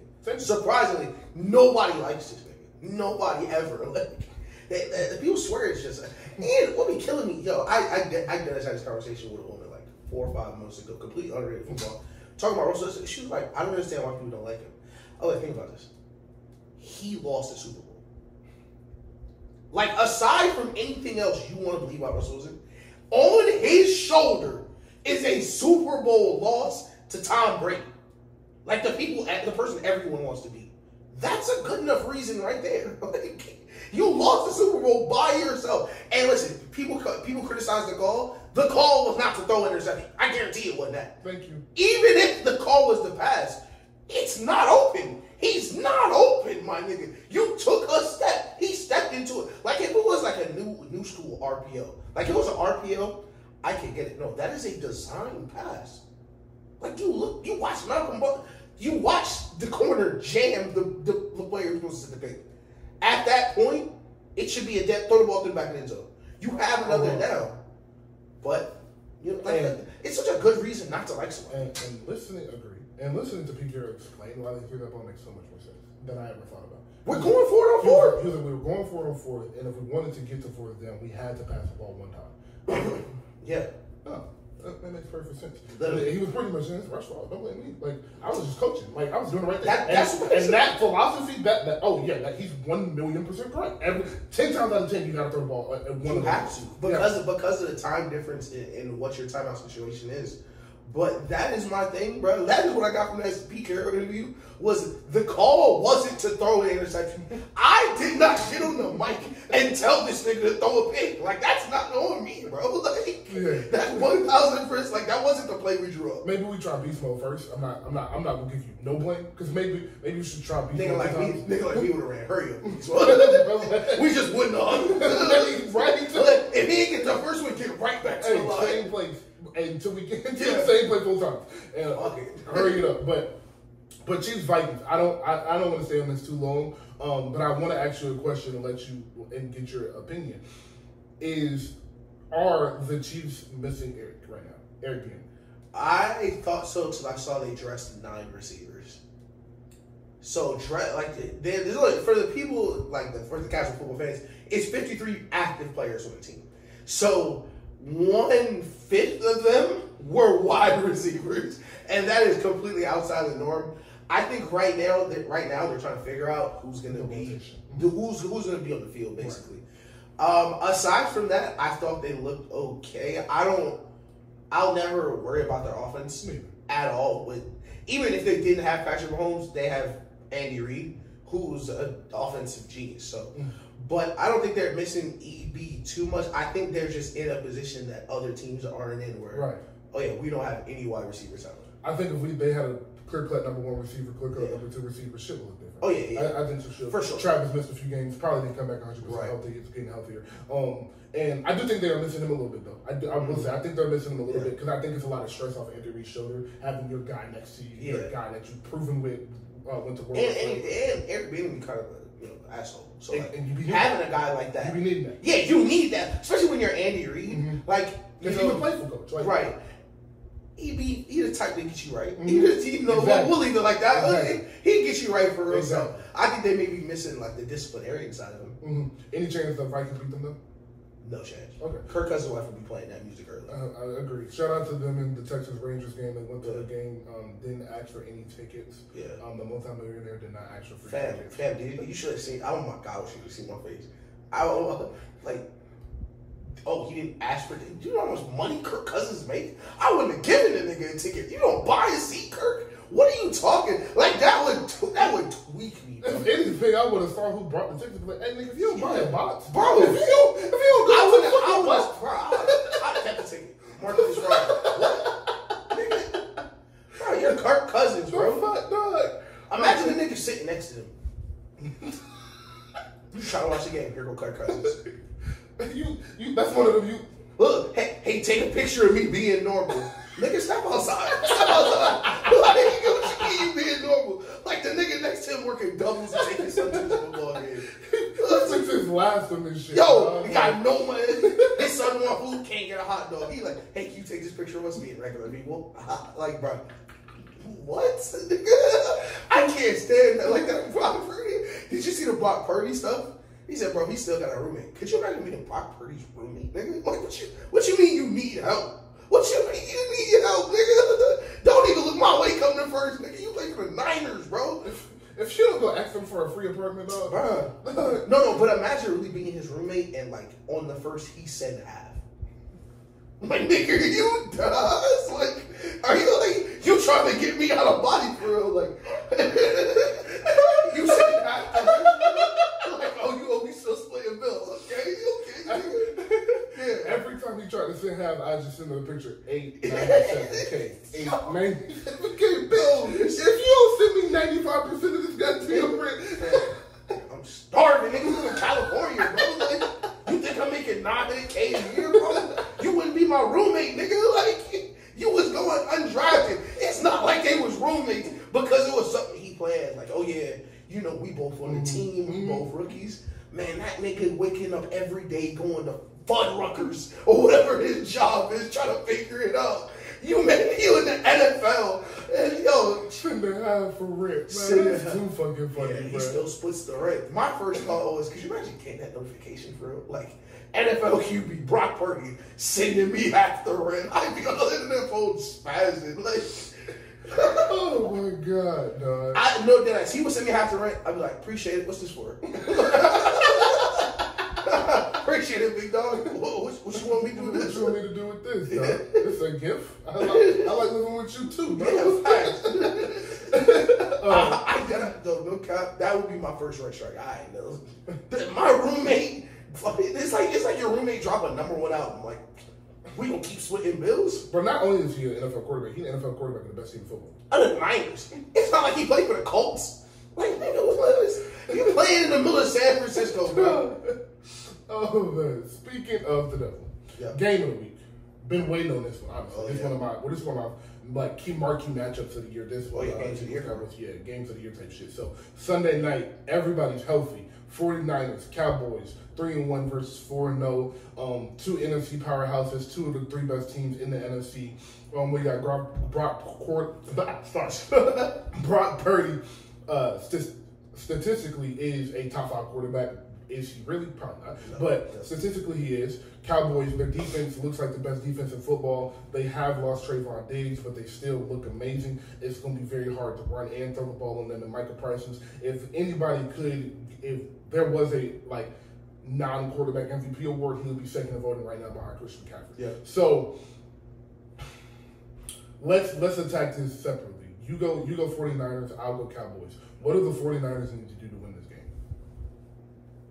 They need to keep being the big brother in this rivalry. Mm-hmm. We need to keep beating him up. It's not enough that we win. It's not enough that we have control of the game. We need you niggas to know. And the last couple times, I was trying to think of my answer, and I was like, the 49ers have lost the past 2 games. I was like, the 49ers have won the past 2 games. Why are the Cowboys? I was like, I asked about the 49ers. I forgot that question as soon as I said it. Like, I need y'all to you play fight with your brother. I need rip shots. Like, show that nigga the difference. You're not grown yet. Mm-hmm. You're not grown. Like, what y'all think y'all are? Y'all think y'all the best defensive league? This is the best defensive league. Right. Yeah. Y'all think y'all offense nice? This offense nice. Right. Yeah. Like, this is what we do for real. Okay. I like that. So, yeah, I agree with that. Because the 49ers what I was going to say for the Cowboys is kind of to prevent the 49ers from doing that. And you got to stop the run. Yep. Stop the run. Make Brock Purdy drop back 35 times and show you something here. Yeah, guard the body shot. Now, it's going to be hard. Because you haven't been able to do it. They knocked you out of the playoffs 2 years in a row. It's going to be real hard. You haven't been able to stop the run. Yeah. Actually, nobody has. So it's going to be tough. But if you can stop the run and force Brock Purdy to win the game instead of manage the game, I think you can beat them. Because, and offensively, you have to establish the run. Because I don't think this is a defense that you want Dak dropping back 35 times, 40 times against. So you need to establish a run, and on the flip side, you need to stop the run. Yeah. And avoid the big brother relationship, because as much noise and outside noise that comes in for the Cowboys, you losing 3-4 games in a row to the 49ers and then having to play them in the playoffs is going to be the worst thing possible for you. Yeah. So this is a really important game for the Cowboys, way more than the 49ers, because the 49ers, if they lose to the Cowboys, they're like, this Cowboys. Yeah. Cowboys lose to the 49ers. Brock Purdy go for 3 touchdowns, Christian McCaffrey run all over the field, and they contain Micah Parsons. It's going to be like, shit, like what can we do? So, I don't think we'll name the episode this, but this segment should be called Dak Don't Do It. Because this is the one game. We are anti-quarterbacks playing scared. Mm-hmm. We don't ever want a quarterback to double think, to, misread or question, This is the 1 week, fam. If you go the rest of the season throwing a pick every other game, okay, this can't be the game. You throw 2 picks. This can't be the game where you're going to turn the ball over 2 or 3 times early in the game or even late when the game is important. Because, like you said, the mental hurdle that you will have to get over a couple of times, if they beat you 3 times in a row, and the last 2 times is because you hit them in the chest with 2 passes, because their defense is just too good, I think it's just a lot to overcome, especially when you're all, like you said, you're already the Cowboys. Exactly.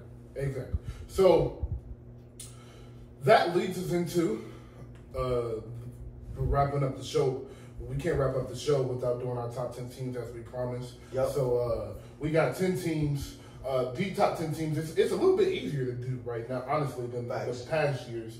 I kind of think the top 6, 7 teams are kind of undebatable at this point, which is very rare for an NFL season. But I will go first.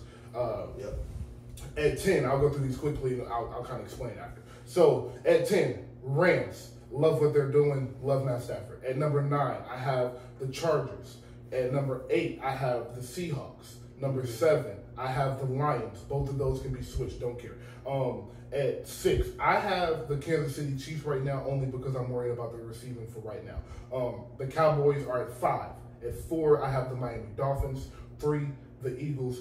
2, the best team in the AFC, in my opinion, right now, the Buffalo Bills. Yeah. And 1, I can't move the 49ers until they stop dominating everybody. So right now, I still think the 49ers are the best team in football. I like it. I like it a lot. So 10 for me, I'm going to stick with Seattle. Okay. 9, I'll have the Rams. Mm-hmm. I think I'll be missing somebody from your list. I can't remember who it is.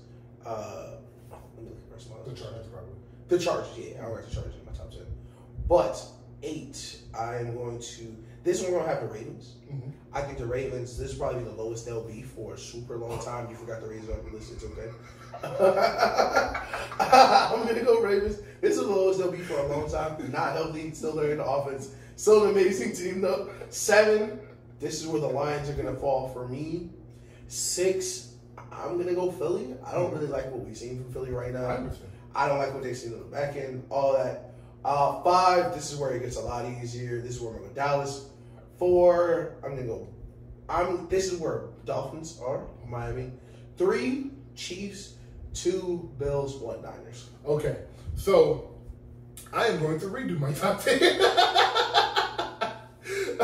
I was reading, I was listening, I was like, wait. Like, my bad. 10, Chargers. 9, Seahawks. 7, 9, 8, 10, Chargers. 9, Seahawks. 8, Lions. 7, Chiefs. 6, Ravens. 5, Cowboys. 4, Dolphins. 3, Eagles. 2, best team in the AFC, the Bills. And number 1, the 49ers, best team in football. So very similar. I'm pretty sure we said the same teams. Yeah, like I said, it's really hard. Only team on the outside is the Chargers, and I guess that's where we'll start. Is what is preventing you from putting the Chargers in the top 10? So it's a combination of confusion with Herbert, but like let's say 20% confusion with Herbert, and the other 80%, I know what you are, Brandon Staley. Right, and that's okay. That's for me. You're a defensive coordinator. That's my answer. Brandon Staley. You're a defensive coordinator. You're not a head coach. And so that leads us into my next question. So every year there are NFL teams that we know are fake contenders. Last year it was the Vikings and 13-0. The year before that, I think the Steelers started like 10-0 or something. Yeah, worst 10-0 team yeah. ever. Knew what it was from the jump. Yeah. This year, who is your fakest contender? That was just number 2 on my list, but definitely the Buffalo Bills. Shout out to the Buffalo Bills. Shout out to my dad, big Bills fan. Shout out to Stephon Diggs, Josh Allen. But I'm a firm believer in when people show you who they are, you got to believe them. Okay. And Josh Allen, and listen, it's been the last good 3 weeks. But I saw who you was week 1.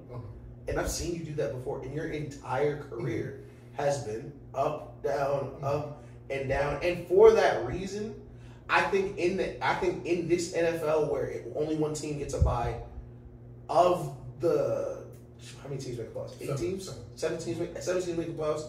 6 of those teams are gonna have to win 3 games at least to get to the Super Bowl. I don't think you can get 3 to 4 great decision-making games out of Josh Allen.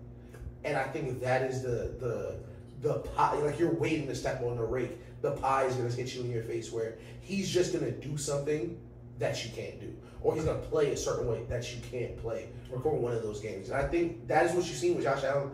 3 or 4 games, you're going to get a stinker. Okay. I like that. Yeah. My answer to this question is, sorry, Robbie, the Chargers. Oh, yeah. We just mentioned Brandon Staley. I don't trust Brandon Staley. Mm-hmm. I don't trust the defense. I don't think they have any schematically. I think they're bad defensively. I think they have the players, but schematically they are bad defensively, and I think they're poorly coached, and that goes for clock management. And I think that is super important come playoff time is how you manage the clock. I think Brandon Staley is awful at it. They would be better FaceTiming Ish and let him manage the clock. Because if you would play Ish and Madden, he might be the best clock manager I've ever played. Yeah. So that's some shot perspective. That's some shot perspective for sure. So I want to say RP Mike Williams too. Well, not RP Mike Williams me. Yes, not RP Mike Williams me for sure. There we go. But yes, so the fakest contender I have right now would be the Chargers. Everybody else, I think, is a real contender. You kind of convinced me with the Bills and the Josh Allen being inconsistent, but I'm going to give him to week 8 before I say anything. And then the last thing for the day. We were right again. Yeah. We need to play like a sound. Bruh, like we need one. We need one. Everybody in the NBA that is important has decided to play for the Olympics this year. They have As we said, Joel Embiid, Steph, LeBron, and AD Booker. So KD have also. Bam said that he would have a spot, which I found interesting. If Embiid and AD are playing, Bam's out on that team. They said on the 12-man roster he got a spot, and I started counting names. I was like, well, that's a lot of people I get to. I don't think Bam's because you don't need 3 bigs. You don't need 3 bigs when you got LeBron. Like KD, like you don't need 3 bigs. Go play for Nigeria, you fraud. Let's say Adebayo, bro. Let's have some fun. His name is Bam, nigga. Like, go play for you. Like same with Embiid, bro. Get out of here. I don't think Embiid should be playing, bro. Yeah, I don't think so either. But I'll let it go. Whatever, dog. Whatever, bro. So go play the Cameroon. You don't get no stain playing for USA. Like Embiid, you're not getting no stain for that. These homegrown USA like Tatum, all them, yeah, this for you. Embiid, come on, like that's not dick riding. All right.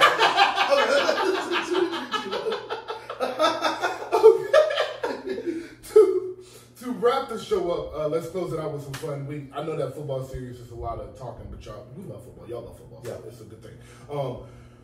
We'll take it to basketball, end it with basketball, and give me your dream Olympic 12-man roster for next year's Olympics.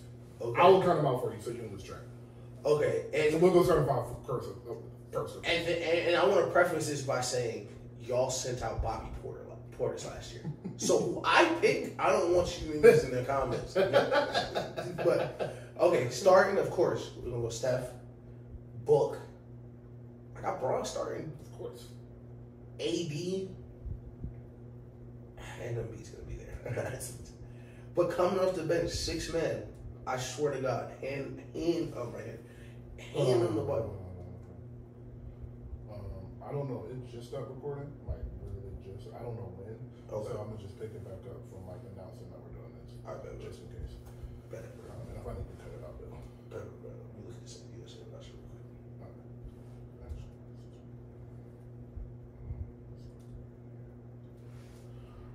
I'm pretty sure I just pressed pause on accident and that's what happened, so I may delete this.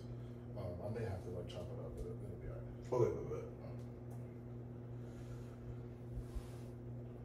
Alright, so to wrap up the show today, a fun little segment. Again, we write the Olympic dream lineup. The dream team. We're getting a dream team basically this year to Olympics 2024. So the last question of the day, last topic of the day is we're going to give you our dream Olympic team. So Ish, go first. So I'm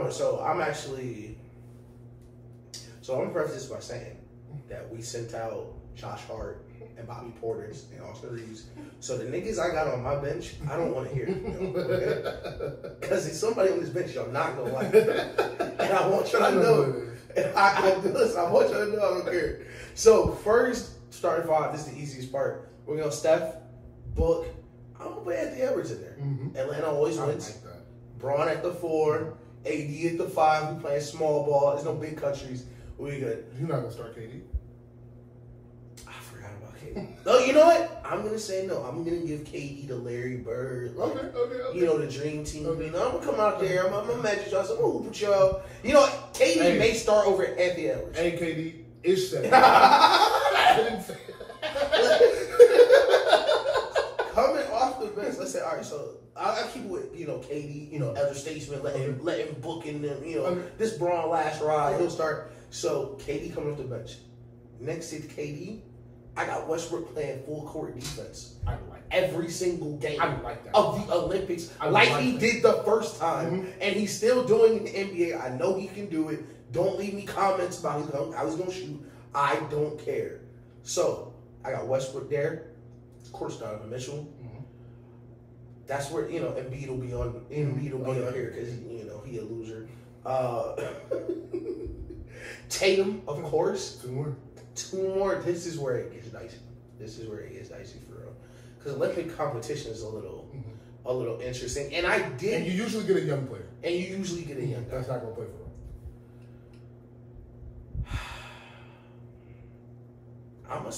I think Paolo makes it. I think Paolo will be the guy they choose. Okay, the young guy. I like that. I think he'll be the last young guy, and the last real hooper to make it. Let me think. I think this last guy will be more of like he'll have to fit a role, kind of. Mm-hmm.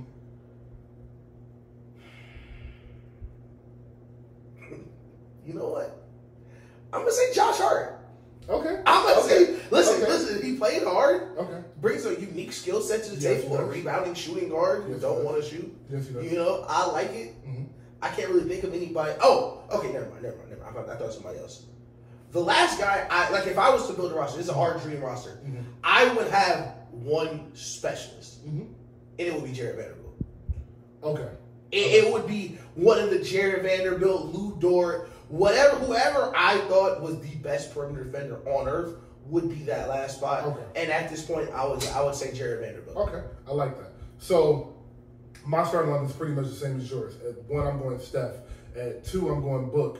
At 3, At 1, I'm going Steph. At 2, I'm going Tatum. At 3, I'm going. You said Tatum on your bench. No, I forgot somebody though. Okay. Yeah. At 1, Steph. 2, Book. 1, Steph. 2, Tatum. 3, Bron. 4, KD. 5, 80. 6, we gotta say Joel. He's on the team. So Joel is at 6. 7, off the bench. Ant Edwards, Devin Booker.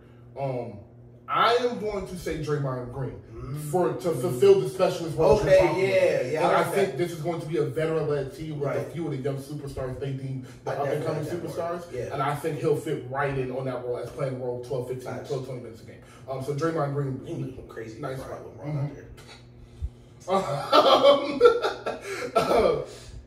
So 9, Draymond Green. 10 would be, and I don't know if he'll do this. I don't know if he'll play, but we haven't set a backup point guard. My backup point guard is John Morant. I hope he agrees. Okay. I hope he agrees. I don't know if he will, but John Morant. 11 will be, I am going to say another vet because I don't think it'll be too many young teams, and I like the Russell Westbrook pick. You convinced me on that. Okay. I'm going to go Russell Westbrook. And at 12, I'm going to go the young guy because you said Paolo. I'm just going to say somebody different and say they take, let's see. I can't think of anybody else, really. I think it'll be Paolo. I think Paolo is such a good answer. Yeah. I really think it'll be Paolo. Yeah. I do think that 12th spot will be Paolo. And I would bring Paolo too. So it's that would be my answer. My change to my team, I forget who I had on my team. Somebody's got to stay home. Kyrie's playing. Oh, sorry. Somebody's Somebody's got to stay home. Sorry, Russell Westbrook. You will not be coming anymore. Kyrie will be there. I don't know how the fuck I forgot Kyrie. How the hell? This is what I do. Russ will fill that specialist role. Yeah. And then Kyrie will come and Jared will come. Yeah. So that's what I'll say. I'll say Russ can stay. We just not gonna bring no young niggas. Sorry, Paulo. Yeah. Kyrie is coming. Kyrie is coming. You need to go to Paris for it, nigga. Because I want John there too. Yeah. I think John's highlight. John gonna jump over somebody like Vince did. Nah, John might start a war for real. So John Duncan and niggas start throwing it up. LeBron and Steph on the same team is gonna start the war. John's gonna catch a full court oop from Bron and hit the ground and start throwing his setup in Paris. He's gonna throw up neighborhood in the middle of the Olympics. I'm from M-Town. But yeah, I am really excited for that. So who is the leading scorer on that team? From the teams we said, who is the leading scorer? Pretty much, those are pretty much the rosters for next year, give or take 1 or 2 players. So who do you think the leading scorer on USA? I don't want us to be on the nose because I know the niggas just love Steph Curry. But in a vacuum, if I propose this to you, Steph Curry playing on a shorter 3-point line. Holy shit. That is what I forgot. The people line is not the NBA line. Steph Curry shooting one leg NBA 3-pointers. So what he'll do in FIBA, especially what we saw with Melo, Melo wasn't Melo, one of the best Olympic scorers I've ever seen. Melo wasn't catching it low block shot. It wasn't regular Melo. He was just catching and shooting and sparking. And because the NBA line is shorter, the middies was threes now. And you know what? It would maybe Steph or a dark horse, which I would hate. Maybe Joel Embiid. Mid-range guy, big. He's gonna get a lot of freebies. A lot of people on the court looking to pass. a lot of creators on the court. You can be the biggest guy on the court. You can be winning like 30 every game. Man, you can't listen. 6 dunks, 8 threes. You know. So, I think there's no wrong answer because we're talking about the 12 points. Thanks. But I think it's going to be real hard to stop KD from being the leading scorer. Yeah. But if it is not KD, I'm going to say what you said and go with Steph because I just think Steph. Because I don't, with the lineup I said, which was Steph, Tatum, KD, Braun, and Embiid, I think Braun is playing point guard, and they're going to use Steph as an off-ball 2 guard and kind of serve that purpose as a mellow role, but to a greater extent because, he's Steph Curry. So I think KD or Steph will lead the league, will lead the team in scoring, and if it's not them, if it's like, we noticed towards the Olympics, the vets are going to kind of take a backseat for most of this ride, then it'll be D-Book. Right. Oh, yeah, definitely. I don't think it'll be Embiid because I think the rules will affect him a lot. The change of rules, Bigs not being able to lead the paint, but goaltending. I think how he plays basketball, that's going to affect him a lot. Yeah, that's all shit not flying in FIBA. Exactly. Yeah. I don't like that. But the Steph thing, like, it's so hard for me to pick somebody else against him because, like, even if they are using him volume wise, like 8 threes over 4 quarters feels like a lot outside of Olympic basketball. Like, on the court with these guys, Steph Curry getting 2 open threes a quarter does not feel far-fetched. And that's just in the regular flow. Like, I expect him to adjust to the runs after 1 or 2 games, and it's gonna get ugly. But yeah, y'all wanted a dream team. Y'all wanted us to show y'all why we the best in the world. Y'all wanted to see why we showed y'all why we call ourselves world champions. Shout out to Noah Lyles. You played the long game. Maybe Ish was right, bro. Maybe you was just trying to get. Bro, I said it daily. Listen, Noah, if you really did this, bro, like, we don't gotta tell nobody. Let me know. Because day one, I was like, I see what this nigga is doing. And come interview. Come. We knew. We knew. So, you got anything else? No, I think that's it. All right, man. We hit everything from Drake NFL to the Olympic Dream Team. So, Offset is on the way. Enjoy the Drake album. Tap into the Earl Sweatshirt album. Facts. Be looking out for Nicki in a few weeks. Who else is dropping in a few weeks? Benny is dropping in a few weeks. We got Future and Metro are coming before the end of the year. Oh, yeah. I don't really know who else. I would say Lil Wayne, but I don't believe nothing he's saying no more. Oh, my fault. I actually do have. So last night, actually, a bunch of Kanye music got leaked last night on his YouTube. Mm-hmm. A bunch of stuff got leaked, then removed from his YouTube, which of course is YouTube. But it is confirmed by TMZ that Kanye's working on 2 albums right now. Mm-hmm. One with Ty Dolla $ign, and then there's another Kanye album. And I think Ty Dolla $ign posted the cover. But like all Kanye news or Lil Wayne news or GOAT news, remember these are like grown, almost billionaire or billionaire Kanye case artists who are just doing shit. So if this never leaves the cutting room floor, I don't want anybody to be surprised. But I was going to say like you are a smart Kanye fan, not one of the ones that thought an album was coming out. Exactly. Yeah. So, don't be one of those people. Do you think an album will be coming next year? No, I don't think so. Maybe not till late next year. I was about to say I can see one coming in the next year, but I think Kanye is just doing 100 things at once. Right. And music is just one of them. He made a town, so that would keep me pretty busy. Like if I had a town, that would keep me pretty busy. Imagine if Covington was just yours. Yeah, like you got a whole town. Like if you pulled up to some shit. Like if you pulled up to a store, like, man, I'm not arguing with that. I don't like that store. Let's put something else right there. That Walmart on 278 is a sports authority. Yeah, right. Yeah. That might preoccupy your mind over a little album. Ain't no Kabaz over here. Ain't no Savaz over here. There's Savaz out there. Yeah, no. I think that's it. But other than that, great show. Episode 52. Like, subscribe, comment. Comment, subscribe. What should we call this episode? What did we start off with? Drake. It has to be some Drake related. Yeah. It's a business. We'll figure it out. It's a business, or he's a businessman. We'll figure it out. You guys watched us brainstorm live in real time. Thank you for joining us. Yep. Please like, subscribe, and comment. We'll be back when you see us. Please follow our socials below. And tell a friend to tell a friend. And if you're watching this and want to come on the show, DM the show's Instagram page, I may say no to you. If you look scary, I'm going to say no to you. We record in my home. I'm not just letting anybody in here. So you have to be nice. I probably do have to know you. But if you really are an artist, or you just love sports and you want to come chop it up with us, or you have your own podcast and a couple of y'all want to do a collab, just let us know, DM us, or hit one of us on Twitter. Like I said, it's in the bio. Y'all have a blessed day. Have a blessed night. Enjoy your weekend. Enjoy Drake. And we will see you in soon. So, Episode 52. yep.